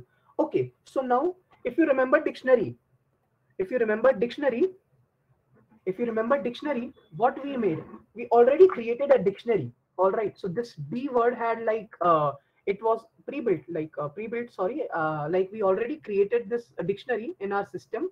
If you remember, does everyone remember the dictionary? Yes or no?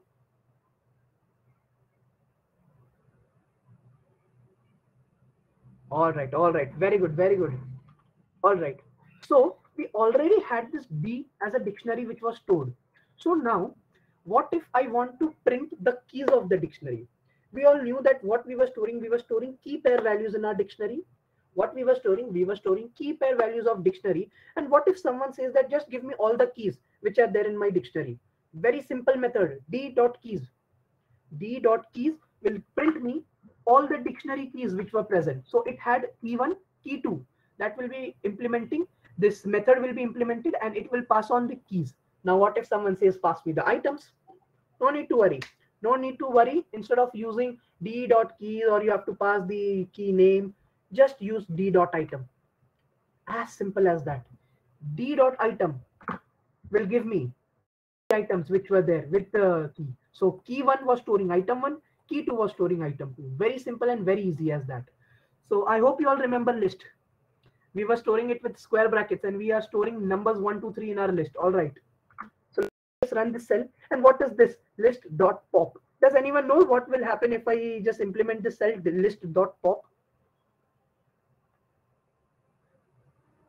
Yes, very good. It will delete the last element. It will pop out the last element of our list. So let me just run this cell. What is happening? List.pop is deleting the last element over here. List.pop is deleting the last element. What if I rerun this cell? Okay, so now tell me what will be the answer. What if I rerun this cell? What will be my output? 2, 2, 1, 2.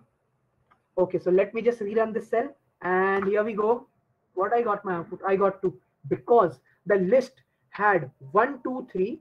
I used list.pop which removed 3 permanently, and then again I used list.pop which removed 2. So make sure to handle list.pop carefully because you might get some error if you rerun the cell again and again. Now list.append, you all know list.append. So now what if I print list? Now what I did, I used 1, 2, 3 as my list, and then I used pop function. I used pop method twice, and now I am appending 5. So what will be my new list? Let's see who will get the right answer. All right, you have already stayed. Okay, okay, yes, yes, yes, very easy, very easy. All right, so this list will be containing the numbers 1 and 5. So now, okay, so now let's see the another method. What is this saying? That if I want to check, whether a term, whether a value is present in a list or not, without using for loop, without iterating inside a loop, I want to check that whether this term is there or not. What will I do? Very simple. Just a English word term. X in the list. X in list. Is X there in the list? No. X is not there because this list is containing the numbers 1, 2, and 3. So what if I just run this cell? It will give me false. It will give me a Boolean value.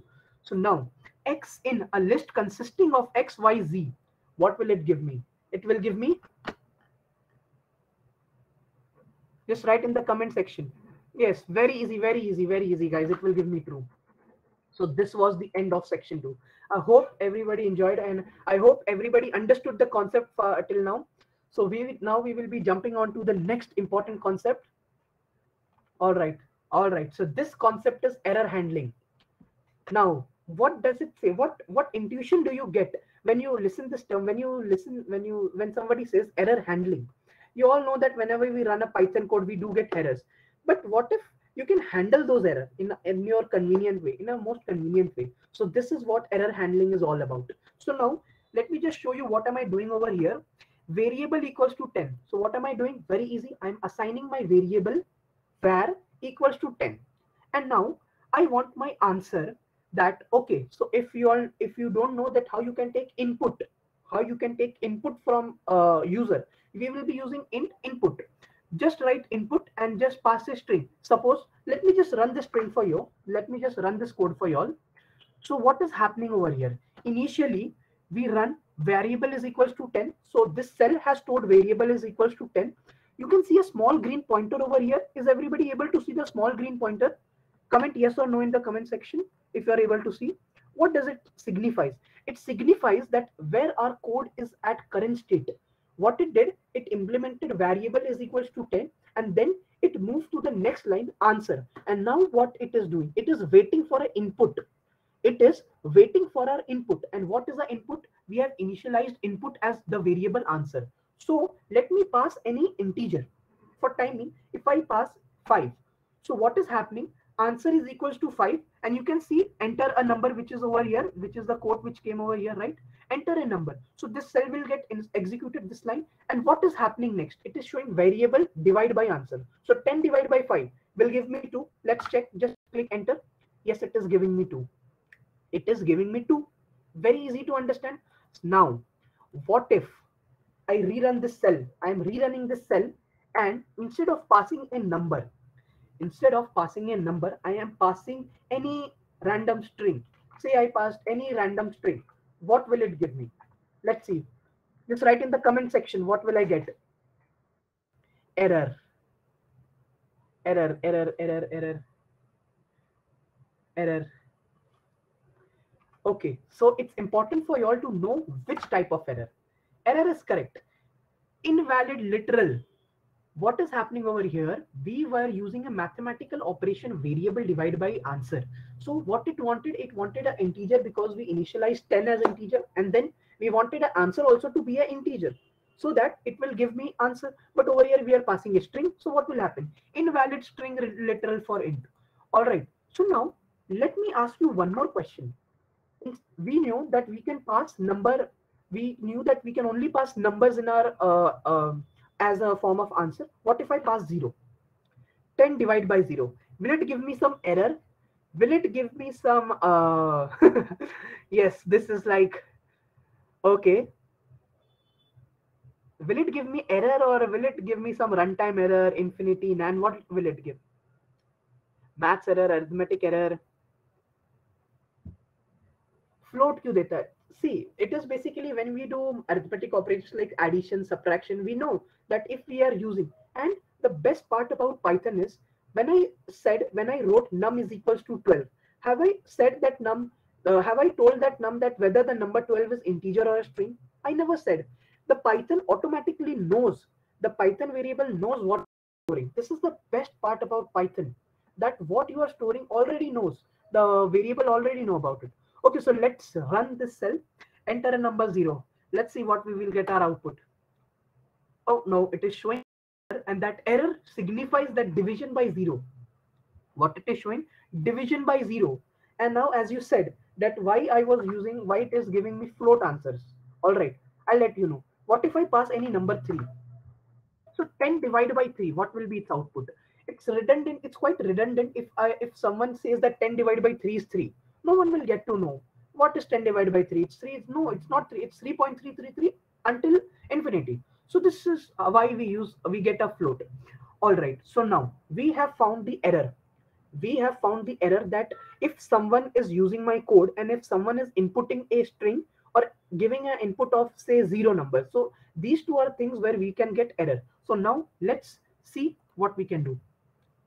So let's read this code. So what have I done? I have made this code which asks a number to divide it by 10. And there are only two circumstances when this error will get triggered, until and unless I pass 0 or I pass a string. So what am I doing? Just like for loop, if loop, while loop, same convention. Over here I am using try and except. These are the two terms which comes handy and which are important when you use error handling. So over here in error handling, what we use try and except. So what is happening over here? I used a try. So it is very easy, and in layman's language, I'll make you understand. What am I doing? First, I am telling the computer, try. Okay, don't do anything, just try. Don't do anything, just try. And what you want to try, you have to initialize variable as 10. You have to give input. You are asking an input from user, and then give me variable by answer. So far so clear. What am I asking? That just try कि तुम ये काम करके दो. Now accept. Okay, so I'll just rerun. I'll just show you this one. Except value error. We knew that if we were passing a string, what type of error we were getting?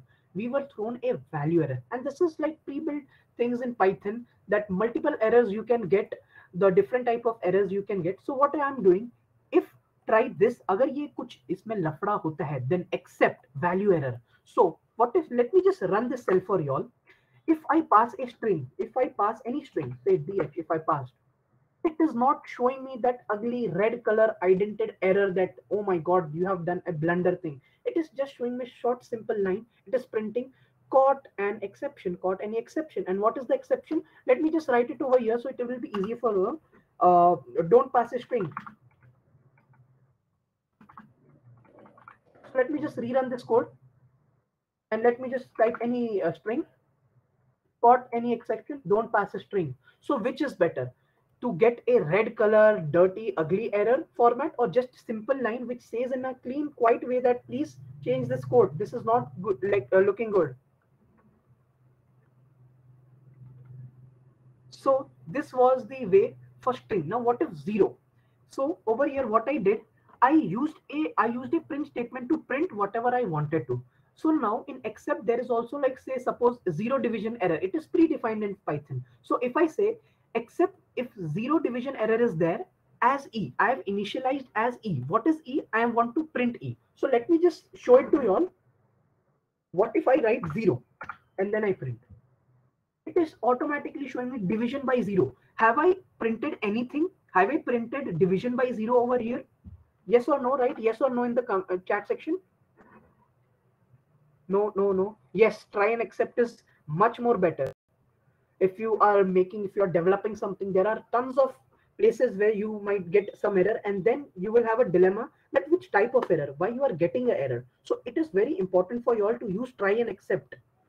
What is E? This is E, the output which we got as E. The 0 division error is stored as E. And what is E? E is division by 0. And what am I saying? Print E. As simple as that. Very easy. So now with try and accept, I will be adding something extra. I will be adding a finally statement. What is finally statement? Very easy. No need to worry. What I was doing, I passed in number 10, the same method which I created, then division by 0, value error which I caused, and I'm passing another except. And what is this pass? Pass means that nothing. Even if you enter this loop, don't worry. Nothing will happen. Nothing is exception. No need to worry. Finally, what is finally over here? Now it is important for you all to know what is finally. Even if you get try and accept, if the code block passes through try and accept run, the finally is a mandate for the try and accept to run. It is mandate for try and accept to run. If I run this cell, if I pass a string, even if I pass a string, say df I passed, what will it get? It is showing me caught any exception. This is this except error, caught any exception, and then it is printing finally exit code. It is printing finally this exit code. If I pass, what if I pass a number, say 45? What if I pass 45? So what it is doing, just enter a number 45 and it is exiting a code. Very simple, as easy as that. So kudos to all. We have completed a big chunk of Python guide, and now, which you all were waiting for, we will be entering the Python libraries. So just let me know in the comment section how many of you all know what is NumPy. Have you ever heard about NumPy? Just give me yes or no.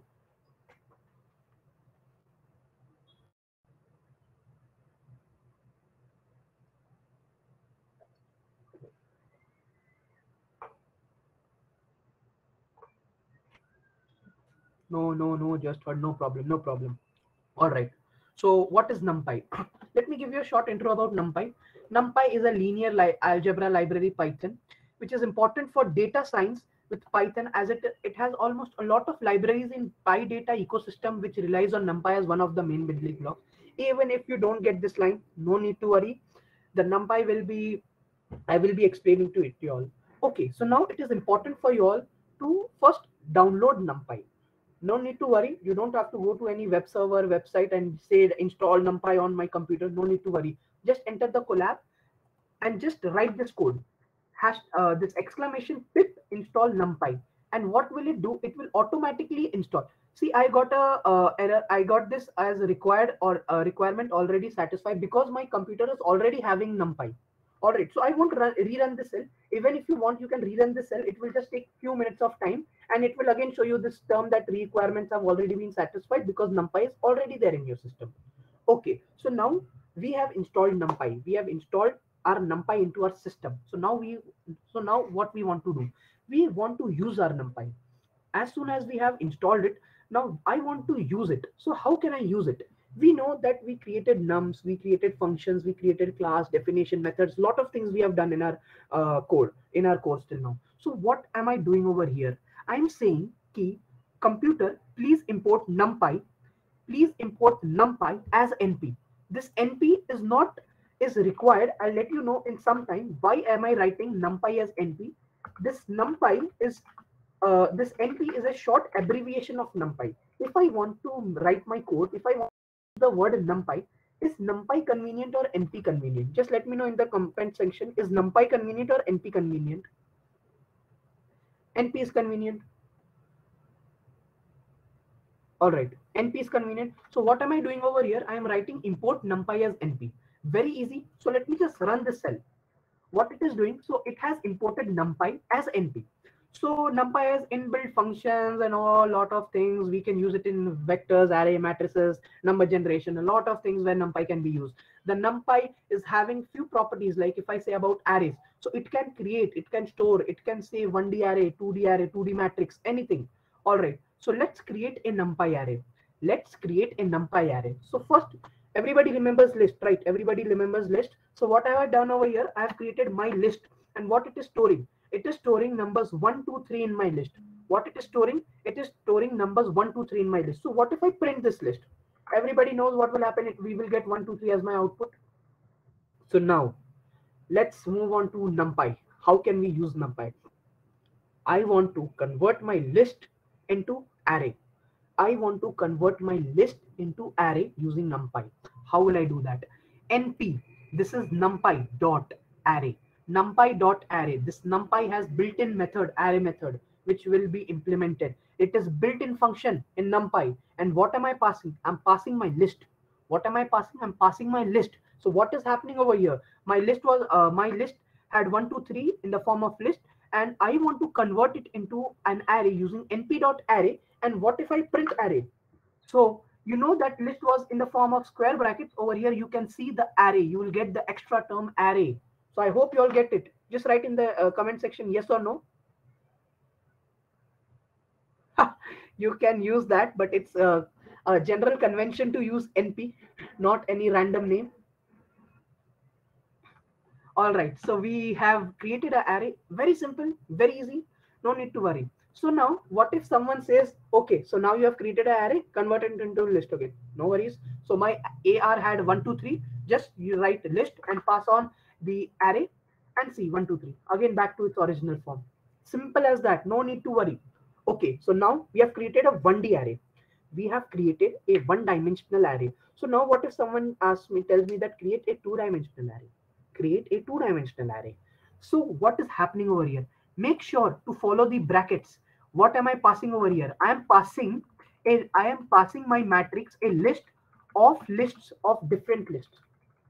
Let me repeat myself. What is this my matrix? My matrix is a big list which has three different lists. Did everyone get that? Just write yes or no. Did everyone got that? What is this my matrix is having? Yes. Okay. So what is happening over here? And now someone tells me now convert it into array.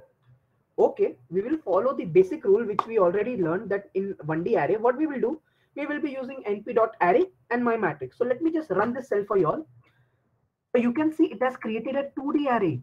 Make sure to check these square brackets. There are two square brackets in front of this. And over here, we only had one square bracket, which signifies that this one square bracket is a 1D array and this two square brackets are a 2D array. Easy, simple. Now, someone tells me to convert it into a list again. So what if I run this cell? What if I run this cell? Oh my God, I'm not getting the desired output. The list which I passed it in the form of list of list. But when I'm using list of ARR, it is not giving me the required output. What it is giving? It is giving me list of arrays. It is giving me list of arrays. Let me repeat myself. It is list of arrays. This one is one first array, second array, third array. So now someone is telling me to convert this entire array into list. I don't want arrays. I want 1, 2, 3 as one list, 4, 5, 6 as another list, 7, 8, 9 as another list. No worry. Again, Python has an inbuilt function used arr.toList and just run the cell. Very easy. 1, 2, 3, 4, 5, 6, 7, 8, 8, 9. Just as you wanted. Use .toList function. Now, again, if you want, you can just do random methods here and there. Okay.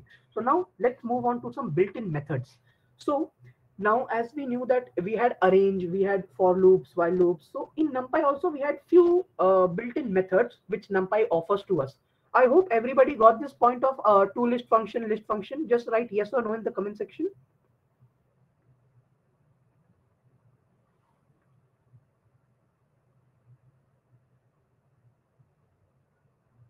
Okay, I will be coming to its part of reshaping, resizable, Ishan Agrawal. Just wait for a minute.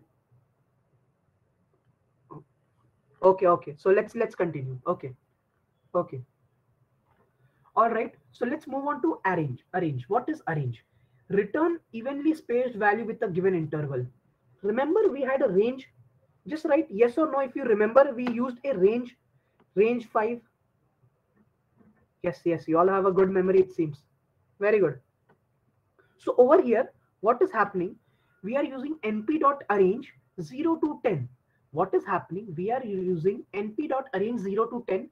And again, 10 includes 10 exclusive. So what is happening? It is passing me an array of 0 to 9. It is passing me an array of 0 to 9.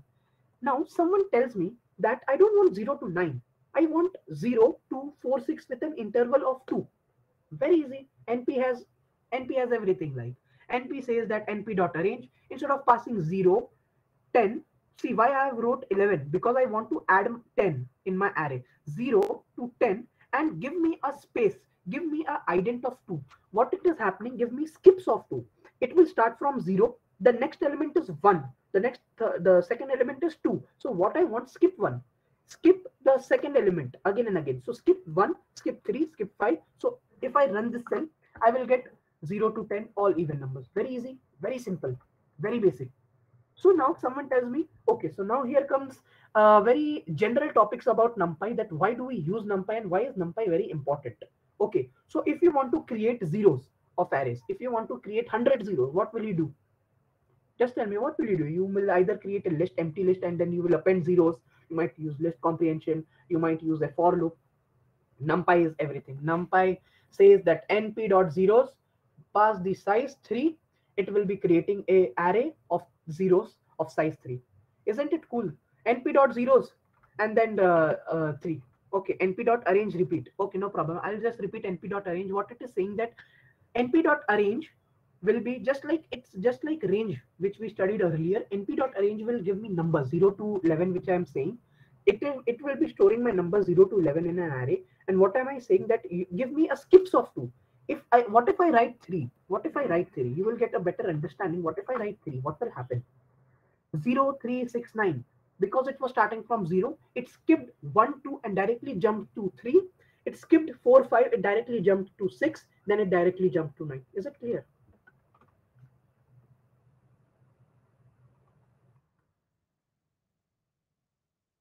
Okay, so you have to use a comma to separate. The function will know that what you want to pass. Okay, so you can just 0, 11, 3. The function will not understand what you are passing. At least you have to pass a comma to let the function know that okay, you are passing 3 different terms. All right. So just like zeros, what if I want to create a 2D array, 2D array of zeros? Make sure to check out the brackets. You have to, if you want to create a 2D array, you have to pass 2 brackets. 5 comma 5 will give me a number of np dot zeros of size 5 cross 5. Just like zeros, you have ones. Just like ones, 1D arrays, you can create a 2D arrays of ones. Very easy till now.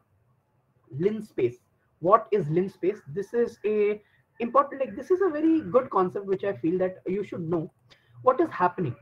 Return every space number over a specified interval. I repeat myself, return evenly spaced number over a specified interval.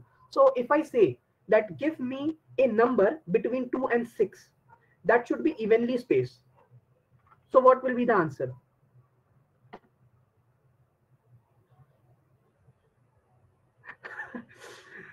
This is just the beginning of libraries. This is just the basic library NumPy.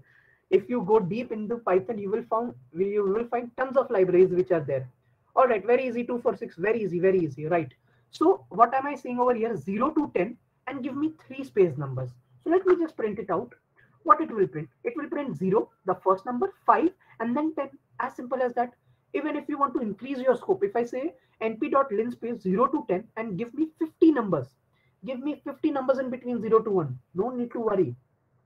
NumPy is very easy. See, you will get the 50 numbers, 0. If you have enough time, if you have enough resistance, so you can add all these numbers and you can check with that whether it's correct. But I can guarantee, I can assure that yes, it is correct. So don't need to worry.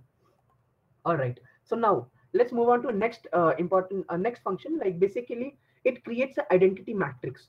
Anyone who knows what is identity matrix? How much is left today? This is probably the second last topic, and then we will be covering oops, so we'll come to an end. Okay. Yes, yes. Okay, okay. So it's basically very simple. It is just a diagonal of ones, and rest everything is 0. NumPy knows it. NumPy knows that you might use identity matrix. So it has created it for you. np.I, and just write the number 4. So what it is doing, it is creating a 4 cross 4 matrix. It is creating a 4 cross 4 matrix where all the diagonals are 1 and rest everything is 0. Simple. No need to worry. Now, okay, so now let's move on. What is random? NumPy.random. Random is basically the why we use random. If you want to create random numbers, as simple as that. As simple as that. So let me just show you this code. np.random. We have imported NumPy np.random function .rand. What is this? It creates an array of given shape and postulate, and it randomly populates it with a number from a uniform distribution of 0 to 1. No need to worry. What it is doing, np.random.random numbers, give me 2 random numbers. What if I say 3? It will be printing me 3 random numbers between 0 to 1. Very basic, very simple. What if I say give me a list, give me a 2D array of random numbers?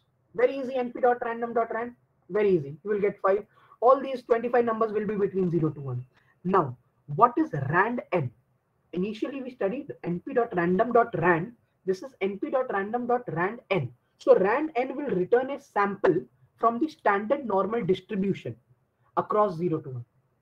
What I meant to say, standard normal distribution. Does anyone know about standard normal distribution? It is like a statistical term. If you check the graph, what is happening over here, this is your axis.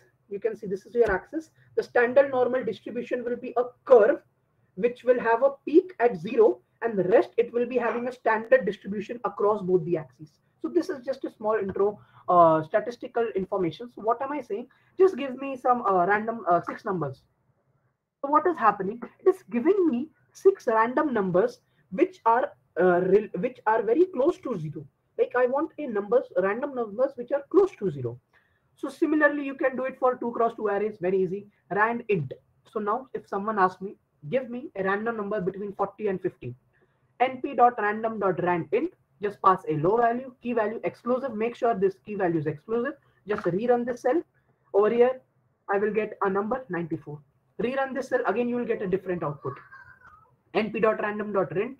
Okay, so over here 1 comma 10, and now someone is asking me give me 10 distinct 10 unique numbers between 1 to 100. Just run this cell, you'll get 10 numbers between 1 to 100. Very easy, very simple. Okay, so now were you tired of typing np.random.randint? What if I what if I say that you can just write it using randint? Very easy. We all know that we imported numpy. So now what am I telling to computer? From numpy.random import randint. Directly import randint for me. So instead of writing numpy.random.randint, what I can do basically, if I write randint and if I pass my required variables 1, 10, 100, it will be printing me 10 distinct numbers from 1 to 100. Very easy, as simple as that. No need to worry. Okay, so now let's move on to the next topic. I hope everybody got this concept of random and everything. Just say yes or no in the comment section. All right, very good, very good. Okay, so now we will be moving to the next topic, that is array attributes and methods. Array attributes and methods. So what is this? So we all know that np.arrange random, we all know that what it is happening over here. So what I have done, I've created an array of 0 to 25, 0 to 25, 25 being exclusive. So this is my array which I have created. And what is ran arr? That is np.random.random 0 to 50, 10 numbers randomly chose between 0 to 50, right? This is easy, this is good. Now if I say I want to reshape it, this arr was a 1D array of 25 numbers. This arr was a 1D array of 25 numbers. So can I convert it into a 2D array of 5 cross 5? Say yes or no.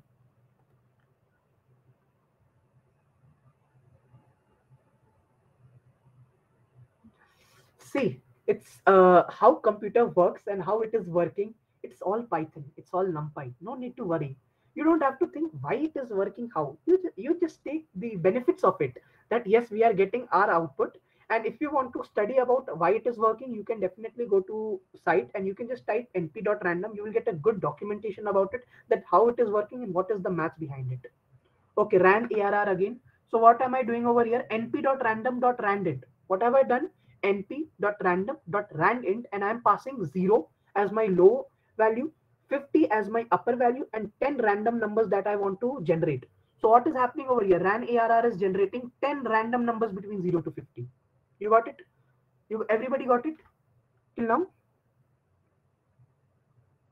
Very good. So now let's move on to reshape. What is happening over here? If R basically had a numbers, a 1D array from 0 to 24, right? So now someone says me that convert this 1D array into 2D array. Very easy.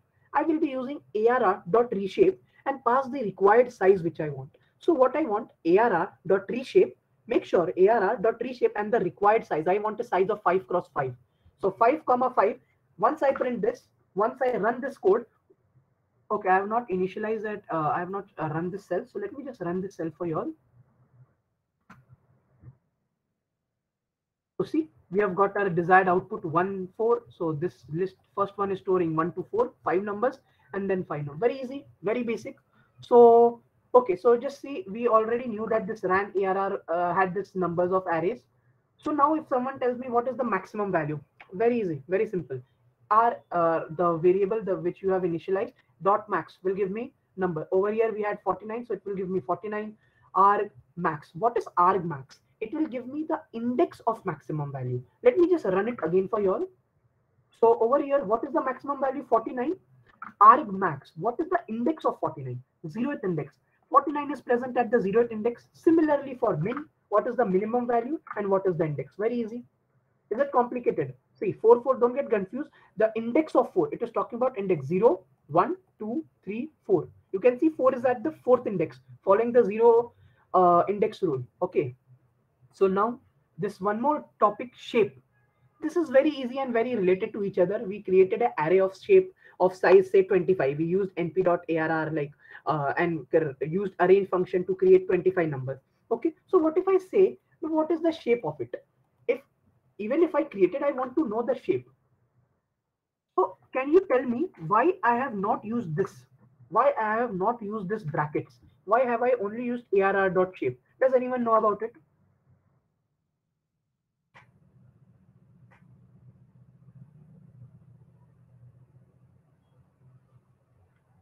Yes, it is. Shape is an attribute that array have. It is not a method. Don't get confused. This is just very like these functions like shape and all are very few in topics. You will get to know once and all you coding. You will eventually get to know that why it is there, why it is there. Okay, so now what am I saying? I have reshaped it into 1 cos to 25. So what is this? See, initially my array had numbers from 0 to 24. I can reshape it into size of 5 cross 5 because we know 5 cross 5 will be containing 25 numbers. I can also reshape it into the size 1 cross 25. What am I doing? I'm reshaping it into the size of 1 cross 25. And now, what if I print arr dot shape? So now, arr dot shape will give me 1 cross 25. Is it cool? Is it very easy? So now what if someone says, no, not, I don't want 1 cross 25. I want 25 cross 1. Okay, no worries. I will do it for you all. 1 cross 25. See, 25 numbers printed. And then if someone asks me what is arr dot shape, 25 cross 1. What if someone says me arr dot resize and if say 6 comma 7, it will throw you an error because 6 comma 7 will be requiring how many numbers? It will be requiring 6 into 7 numbers. That is 42, but we only had 25 numbers, so it will be throwing an error. You have to pass exact number of elements into a reshape size. All right. Okay, so now if you want to check again, like d type, it is also a attribute which array which Python has. So if I say arr.b type, what it is showing? It is showing int because what we were doing, we were storing integers in our array, right? So now we will move to the next section, NumPy indexing and selection. Now, why NumPy is important and why do we use NumPy? This is the most important section of NumPy. So make sure to pay attention. Has everybody followed the topics till now? Just say yes or no in the comment section. Yes, yes, yes. Okay. Okay. So what is NumPy indexing and selection? All right. So now we will discuss how to select elements or groups or element from an array. What is happening? ARR is storing np.arrange 0 to 11. So what will be np ARR? It will be numbers from 0 to 10. All right. It will be storing numbers from 0 to 10. So you can see the numbers which are storing 0 to 10. So now what if someone says that give me some nth value? If I say this is the 0th index, first index, so if I say that select a value of index, so arr.8 will be 8, 0, 1, 2, 3, 4, 5, you can go till 8. So you can just say 8. So does someone remember in a list, we had a list of A, B, C, D and we wanted B, C, D. What convention did we use? We had a list A, B, C, D, and if we want to print B, C, D.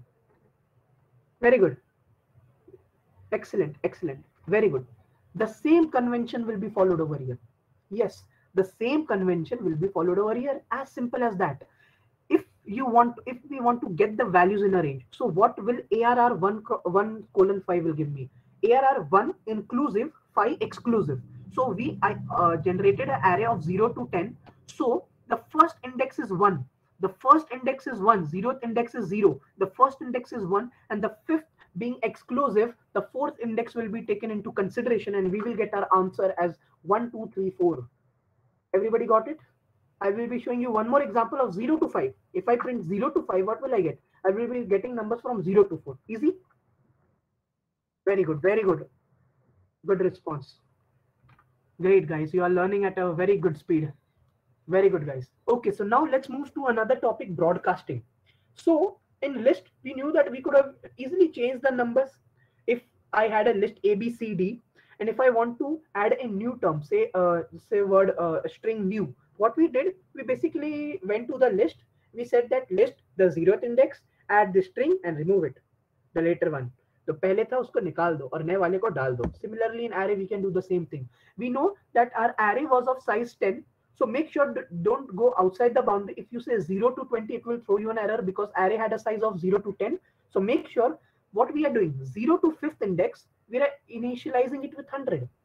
We are saying that 0 to 4th index, 5 being inclusive, 5 being exclusive, 5 being exclusive till 4th index, take it and change it to 100. What if I print it? So once I print it, what am I getting? 0. 0th index, first index, third index, fourth index, 0, 1, 2, 3, 4. The 5th index is storing the number 100 and rest all remains the same.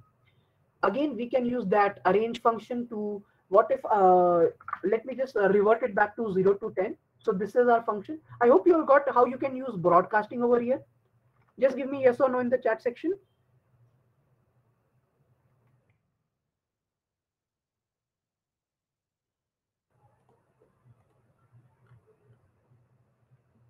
All right. So let's continue. So now, as we studied broadcasting, now the important topics come. Now the important topic is appearing. Slicing of array. Slicing of array. Basically, we want a chunk of array.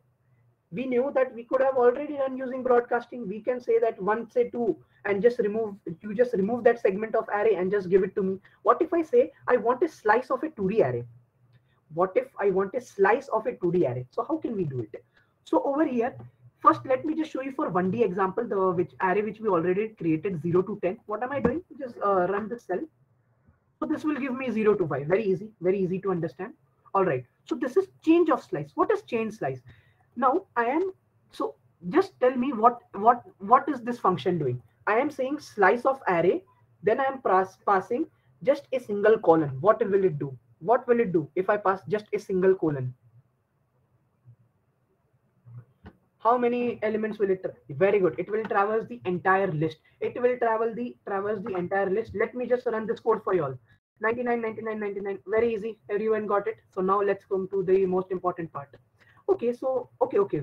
So I had one thing in my mind. So if someone can ask me, my array had 0, 1, 2, 3, 4, 5, and who said that you can change it or you can convert, you can broadcast into 100? Where is my original array? Where did it go? Why? How you can do this?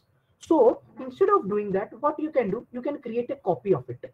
You can create a copy of it by using arr.copy. I am creating a variable arr copy and initializing it with arr.copy. What is dot copy method? Suppose we had our initial arr at 1, 2, 3, 4, 5, and then we are using arr.copy. So what is arr.copy? It will be storing my current arr. So we have done a lot of changes. We have done a lot of implementations of on arr. So let me just see what is actually arr right now. It is 99, 99, 99, and 6 till 10 we are using arr. So what am I doing? I am creating arr.copy. So this arr.copy will be storing this previous arr. So now we can do anything with our arr. Nothing will happen to our arr copy, right? So now the thing which I was talking about, indexing a 2D matrix and then taking a slice of it. So did everyone get this concept? 5, what am I doing over here? I'm creating a 2D array of 5, 10, 15, 20, 25, 30, and 35, 40, 45. And just print me the array to just show me the 2D array. So here is the 2D array. So what if I say that I want the first index? What will be the first index of a 2D array? It will be the first index, the list which is present at the first index. If I write arr2d 0, it will give me 5, 10, 50. arr2d 1, it will give me 20, 25, 30. arr2 will give me 35, 40, 45. Is it clear? Just write yes or no in the chat section. Yes, second row. Very good. Yes. Okay, so let me just print it for you all. So we have got arr2d. Now, if someone says that give me 20, very easy, as we have iterated through the list, what we have to do, arr 1, 0. Very simple and basic to understand. Arr 1, 0. So everybody got it, right?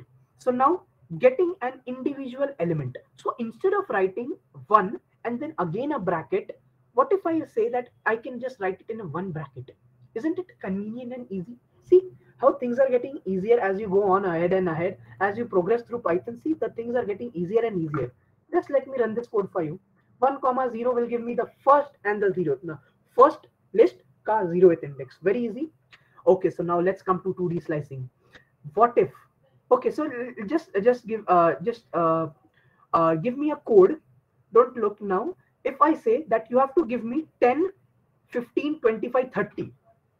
If you want 10, 25, 30. So what will you do?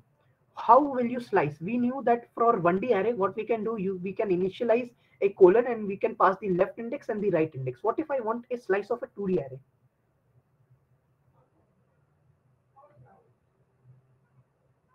Okay. 1, 1. Okay, so let me just show. It is quite confusing. So what we can do over here, we are just make sure that how I am using this convention. Okay, don't get confused. What am I doing over here? What am I doing? I am passing array 2D, and then what am I doing? I'm passing this. What is this?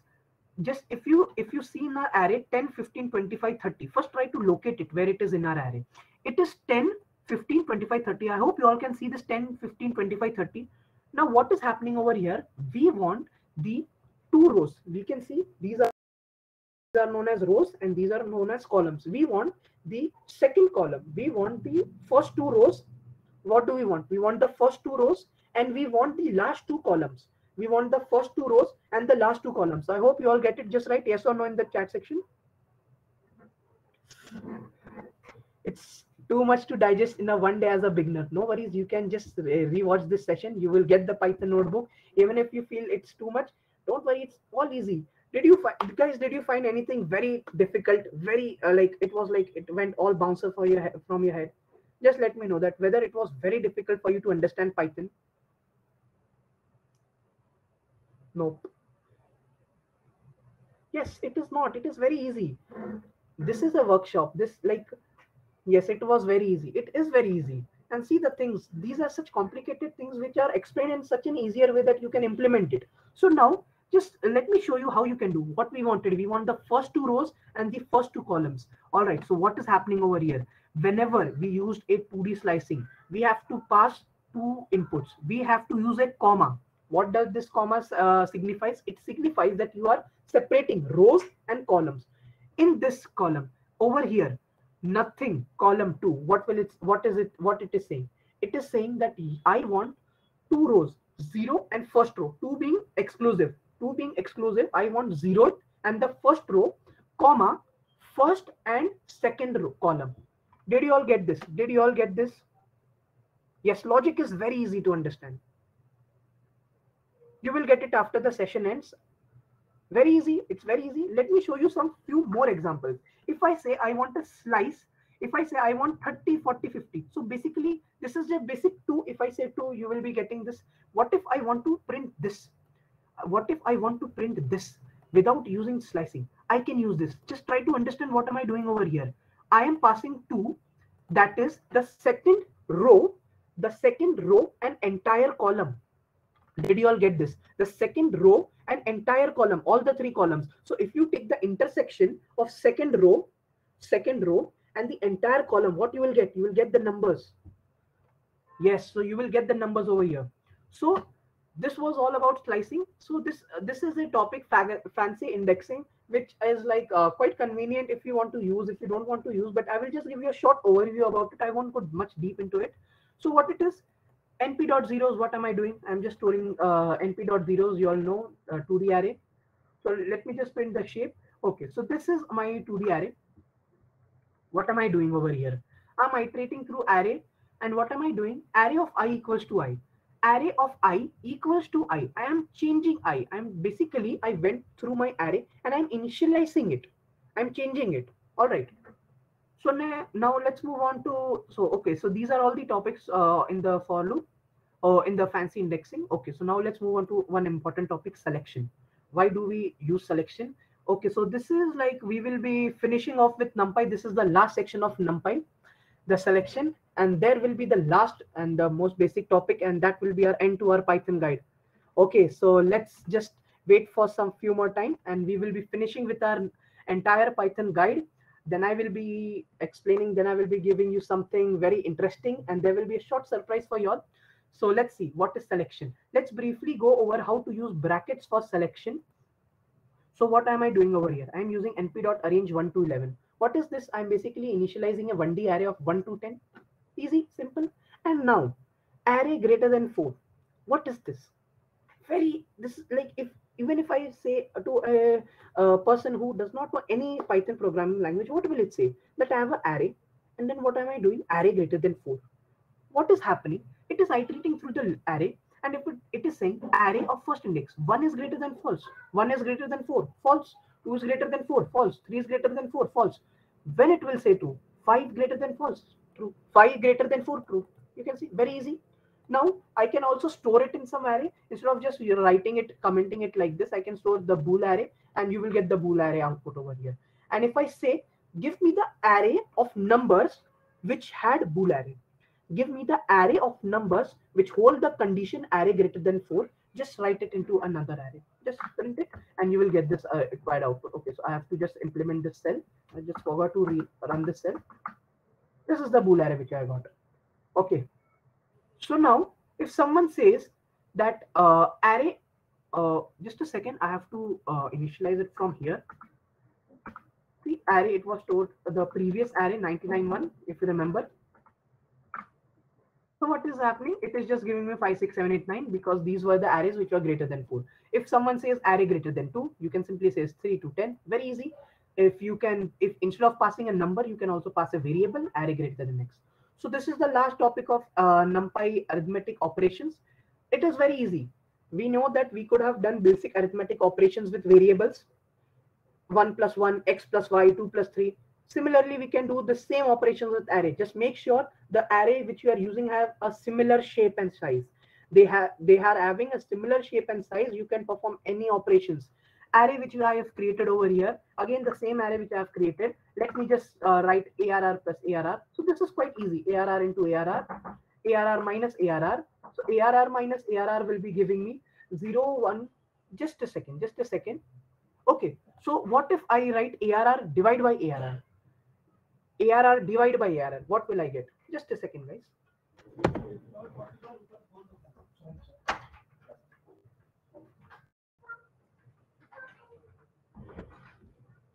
I'm back, guys. What will I get if I write ARR divide by ARR?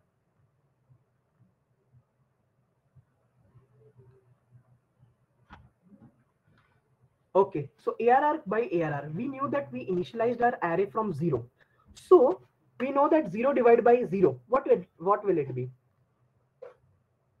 In Python, instead of giving us a red big error, it will just simply give me a nan. You can see ARR divided by ARR, when I implemented 0 to 10, what is happening? 0 divided by 0, 1 divided by 0. For all the other integers, we are getting 1. But what is 0 divided by 0? It is giving me nan. It is giving me nan. That is a redundant value. And now what if someone tells me what is 1 divided by 0? What will Python give me over there? Will it give me nan or will it give me something else? Just write in the comment section, what will I get if I write 1 divided by 0 when I'm traversing through array? Error, error, error, error. Guys, to your note, we will not get any error. We will be getting infinity.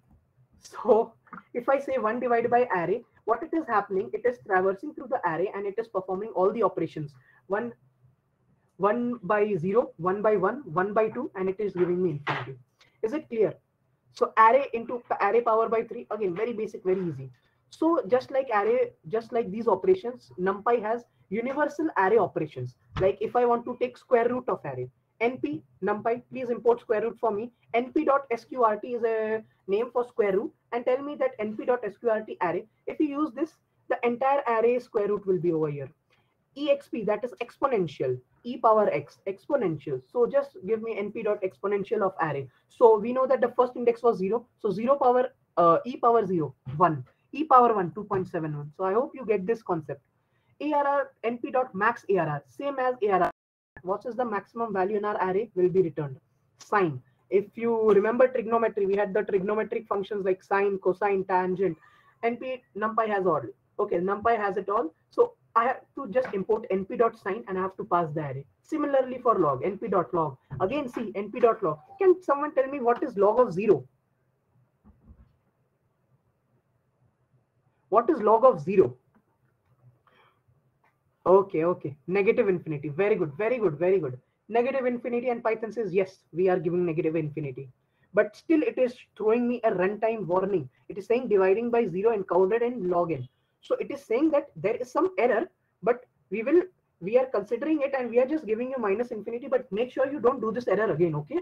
So just check it. So guys, this was the end of our big section and chunk of Numpy. This is the last topic, object-oriented programming. Just give a thumbs up. How was the session by far? This is a very small topic which I will be covering in 10-20 minutes, and that will be the end of our section. That will be end of our Python guide. I hope everybody enjoyed till now. All right. Okay, so it pakka bhai. Okay guys, so let's move on to the last topic.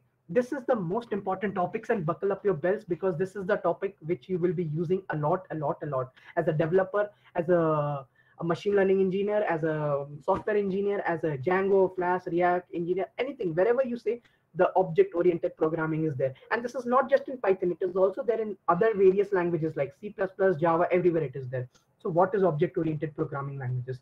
Python is it has some few theories. So let me just give me some time to just explain you all the theory. Then we will be directly jumping into the code. It has a very basic and minimal code. As we all know that Python is very beginner friendly, easy to code, easy to learn, easy to remember. Just let me give you a short summary about object oriented programming. Python is a multi-paradigm programming language and it supports different programming approaches. One of the popular approaches is to solve programming by creating objects. Don't worry, I will be explaining attributes, behavior, objects, everything for you all. So now let me take an example. What is happening? What is object-oriented programming?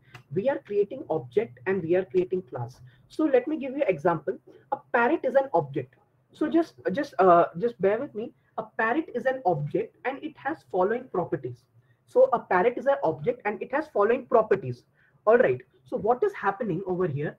That it has following properties like name, age, color as attributes, singing, dancing as behavior. As a person, what you have your age, you have your name, you have your hair color. Okay, so what are your behavior? You might be like very studious, you might be very joyful, you like to play games, you like to do singing, dancing. So see, these are behavior. So now what is happening over here? We were in Python, right? We were talking about object oriented programming, how we directly shift into some personality test.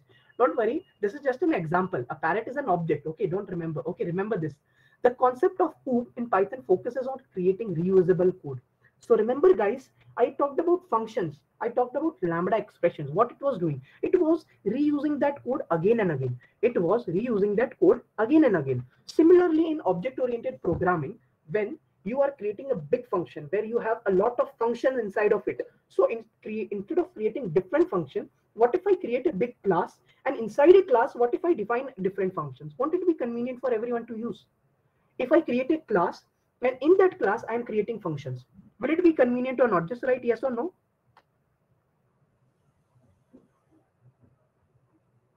All right, so it will be convenient, right? So let's see what is a class. Okay, now I said about classes, objects, method, itni sari cheezein, but let me, what is a class? Very easy. How to initialize a class?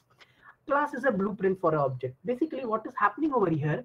See that I have created a class.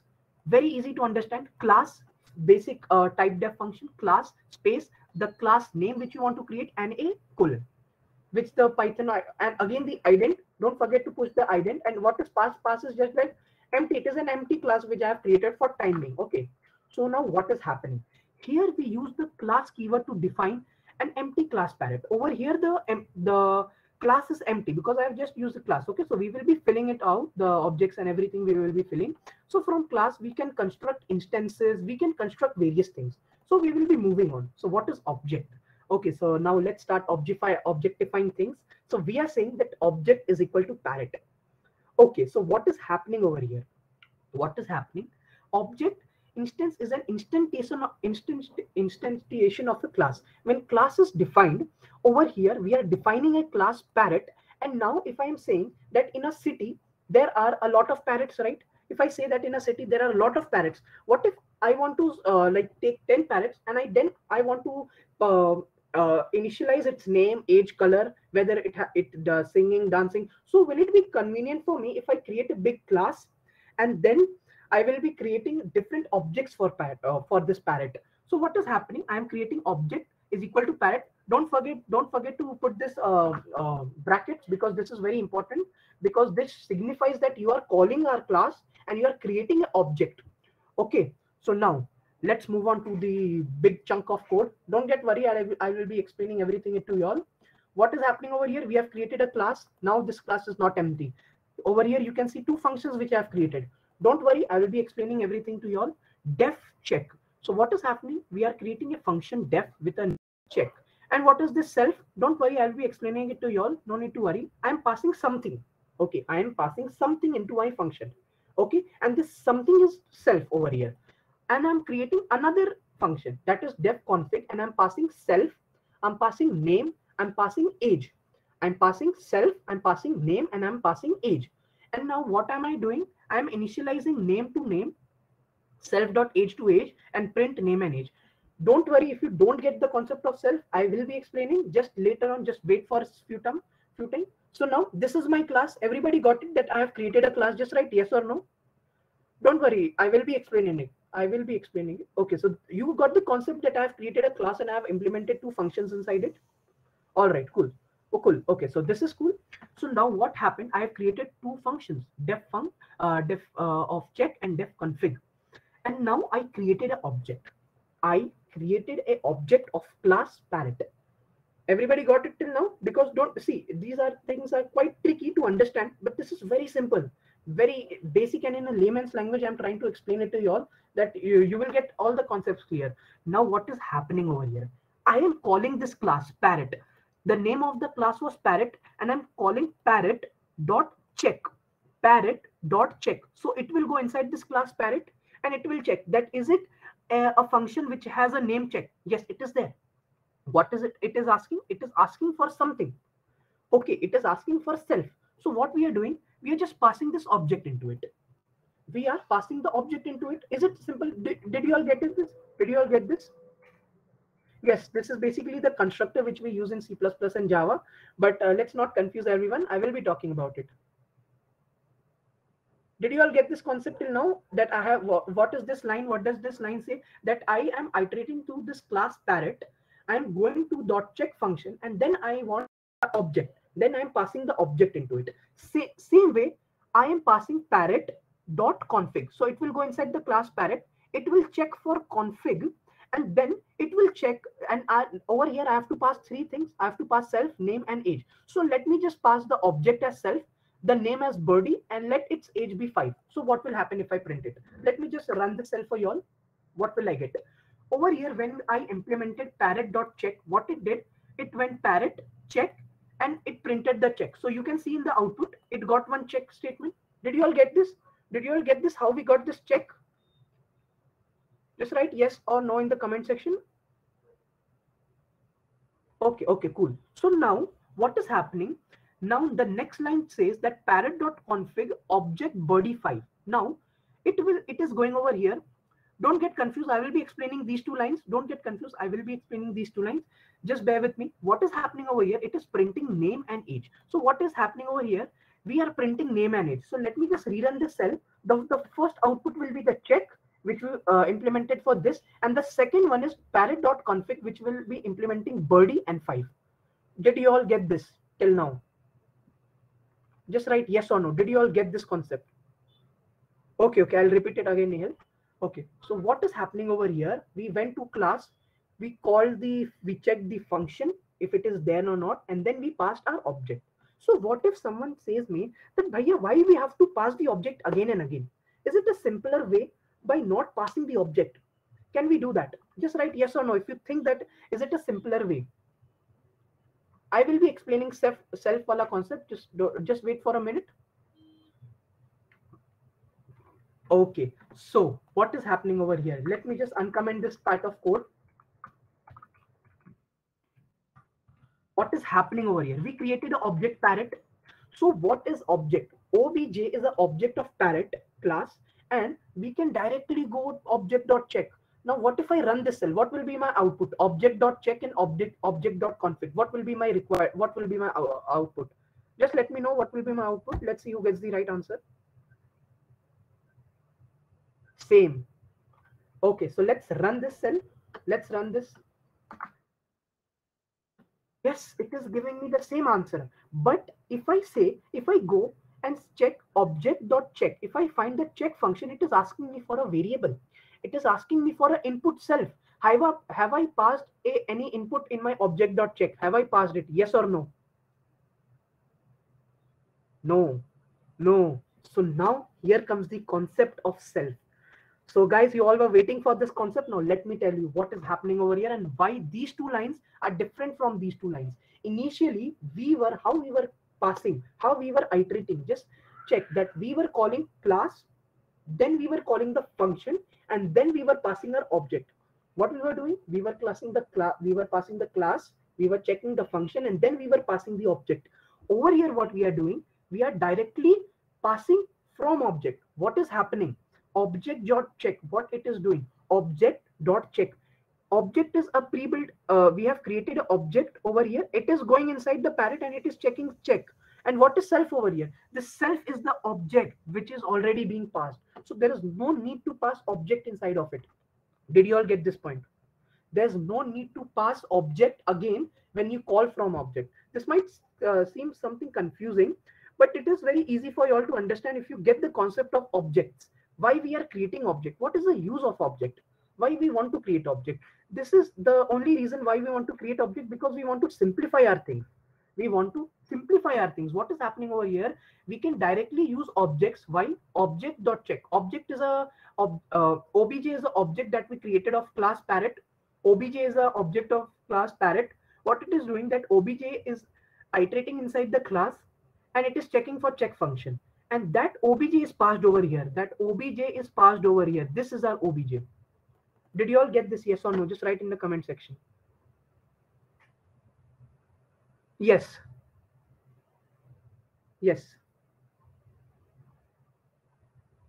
Similarly, what is happening over here? Obj.config bird and 5. We are passing just two variables. But over here, it required three variables. What is self? Self is again the obj which is being passed. So again, this code will not give me any error. Did you all get this? Why am I not passing obj again in this? Just write yes or no. If you don't write self, then again and again you have to pass object and all. But this gets this is not a good convention. This is not a good practice if you are using oops in Python. This is not a good way to approach to write oops. Okay, so did you all get this? So this was basic. So now what is happening? This is the last topic which we will be covering in oops, the init function. What is init function? So now what happened over here? We did obj.check and it found check. Okay, so then it implemented its code. Now what is happening over here? I have created def and this init. This init is a pre-built function in Python, so you cannot change it. It is like double underscore init and double underscore check. This function init is called automatically.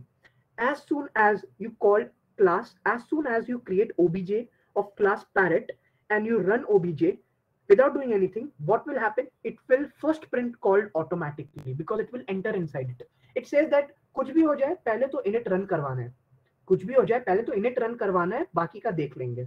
In a layman's language, this is what is happening inside it. So I have used init. Now what is happening? I am creating two objects, blue and woo. I have created two objects, blue and woo. Did you all get this? I can create multiple objects. As it does not require any space, I can create n number of objects. So what I have done, I have created two objects, blue and woo, of class parrot. Did you all get this? Yes or no?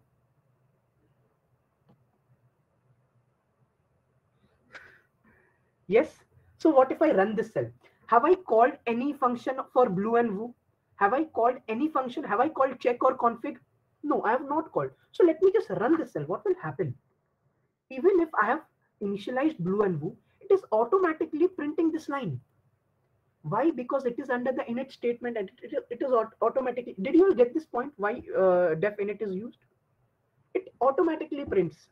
Okay, so this was the basic information about def init. So okay, so this is actually the last topic. So this is actually the last topic. Now in init, again you can pass some variables. Say if I want to pass self, color, size. What is happening? Self dot color, color. Okay, so now what is happening? The object which we are passing. Now how will object know that what is color, what is size? So if you want, you can change the name. If you want, you can change the name to anything. But it is a general convention to keep the same name, that object dot color is equal to color.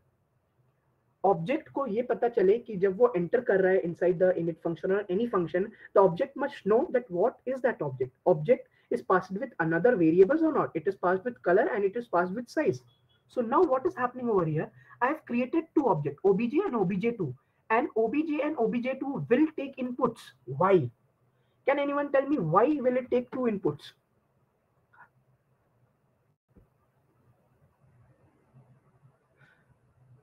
Yes, very good, Nikhil. You got it. You got this concept. It is very simple. If you get this concept, it is very simple as that. Okay, so why we are passing two inputs? Because the init is requiring two input, color and size. So over here we are passing parrot, and we are passing the color and we are passing the size. Obj2, we are passing the color and we are passing the size. So what if I print it? What if I just run the cell? What will happen? What will happen? What is happening over here, guys? It is not giving me anything. Why? Okay, so let me just write it over here. Print show. Okay, so we'll just get to know that what is happening. Print show. Whether init is getting implemented or not. Yes, it is getting implemented. What is happening over here? As soon as we created our object and we have passed this variable, the init function will get activated and say, yes, we have to pass this. So now let me just call config function also. What will happen over here? So what happened? Show, and then the config function, the color is. So instead of passing directly color, we have to pass self.color. So what this config function is having, color is, so what is the color of the first obj? It is green. So color is green and the size is 4. Color is green, size is 4. For the next one, it is color is blue and size is 5. Did you all get it? Did you all get this concept? Color is 4 and color is 5. How was the session, guys? Was it informative? Was it useful for you all? Did you all learn something new from the session? So this was the basic overview. And what all topics did we cover? We covered tons of topics. We covered a lot of topics, starting from data types, comparators. We did containers, list, Numpy, array, dictionary, Python, tuple sets. Lot of topics which we have covered. All right. This was certainly the best session, Utkarsh. I can say it. You took 2.5 hours and you spoke really, constantly and with the same speed. That was great. Amazing job. Thank you. So, Bhaiya, like Lakshya Bhaiya, we can just we can float the feedback form if Yeah, it's sure. possible. You just float the feedback form So, and guys, also the collab will float. Yeah. okay, guys. So the feedback will be floated, form will be floated, and the collab link will be also given over here. So the you can check over here if you feel. So let me just guide you through this site. Let me just wait for a second. Let me just show you my screen where you can open this. Hmm. Is my screen visible? Just write yes or no in the chat section. Yes, Utkarsh, your screen is visible. All right. So as soon as you saw the last section in the collab link, I have provided few links. The first link will guide you through the Python workshop. The workshop which you attended, what it is having Python exercise which is waiting for you all. It is having a lot of questions from the topics. You can see the functions. What is happening over here? The definition function which I have created, and you have to pass. You have to submit. You have to give output in this format. There are a lot of questions which are waiting for you all. So just make sure that to revisit this, make sure to practice your Python skill, basic Python skills, go to an exercise, solve it, and just send it to us. And if you are new to GitHub, I have also provided a link to GitHub where you can learn GitHub, where the other core members of Club of Programmers have made an extensive playlist about GitHub. If you feel that you don't know anything, you can just go word by word and you can play this video, or you can also go through this link where we have introduced Git and GitHub in one video. All right, so let me just show you some more things that why Python is important. So now it is kind of an informal session and you can talk anything that you want. So here are some cool projects which you can see in Python project, right? So as soon as this workshop will be over, I will be putting this entire Python notebook into my GitHub, and you all can go and check it out. So just click the link over here. You can check it over here. Any link. These all these projects, all these cool projects are created by just using Python, guys. So this is how Python is useful and amazing. It's amazing, guys. I feel that you all should uh, explore more and more. And this is all. This is just the start. This is just the start, guys. This is just the start. So that's all from my side. I hope you all enjoyed the session. And if you want, you can just definitely solve the exercise. This will be a good practice and it will be a good revision for you all.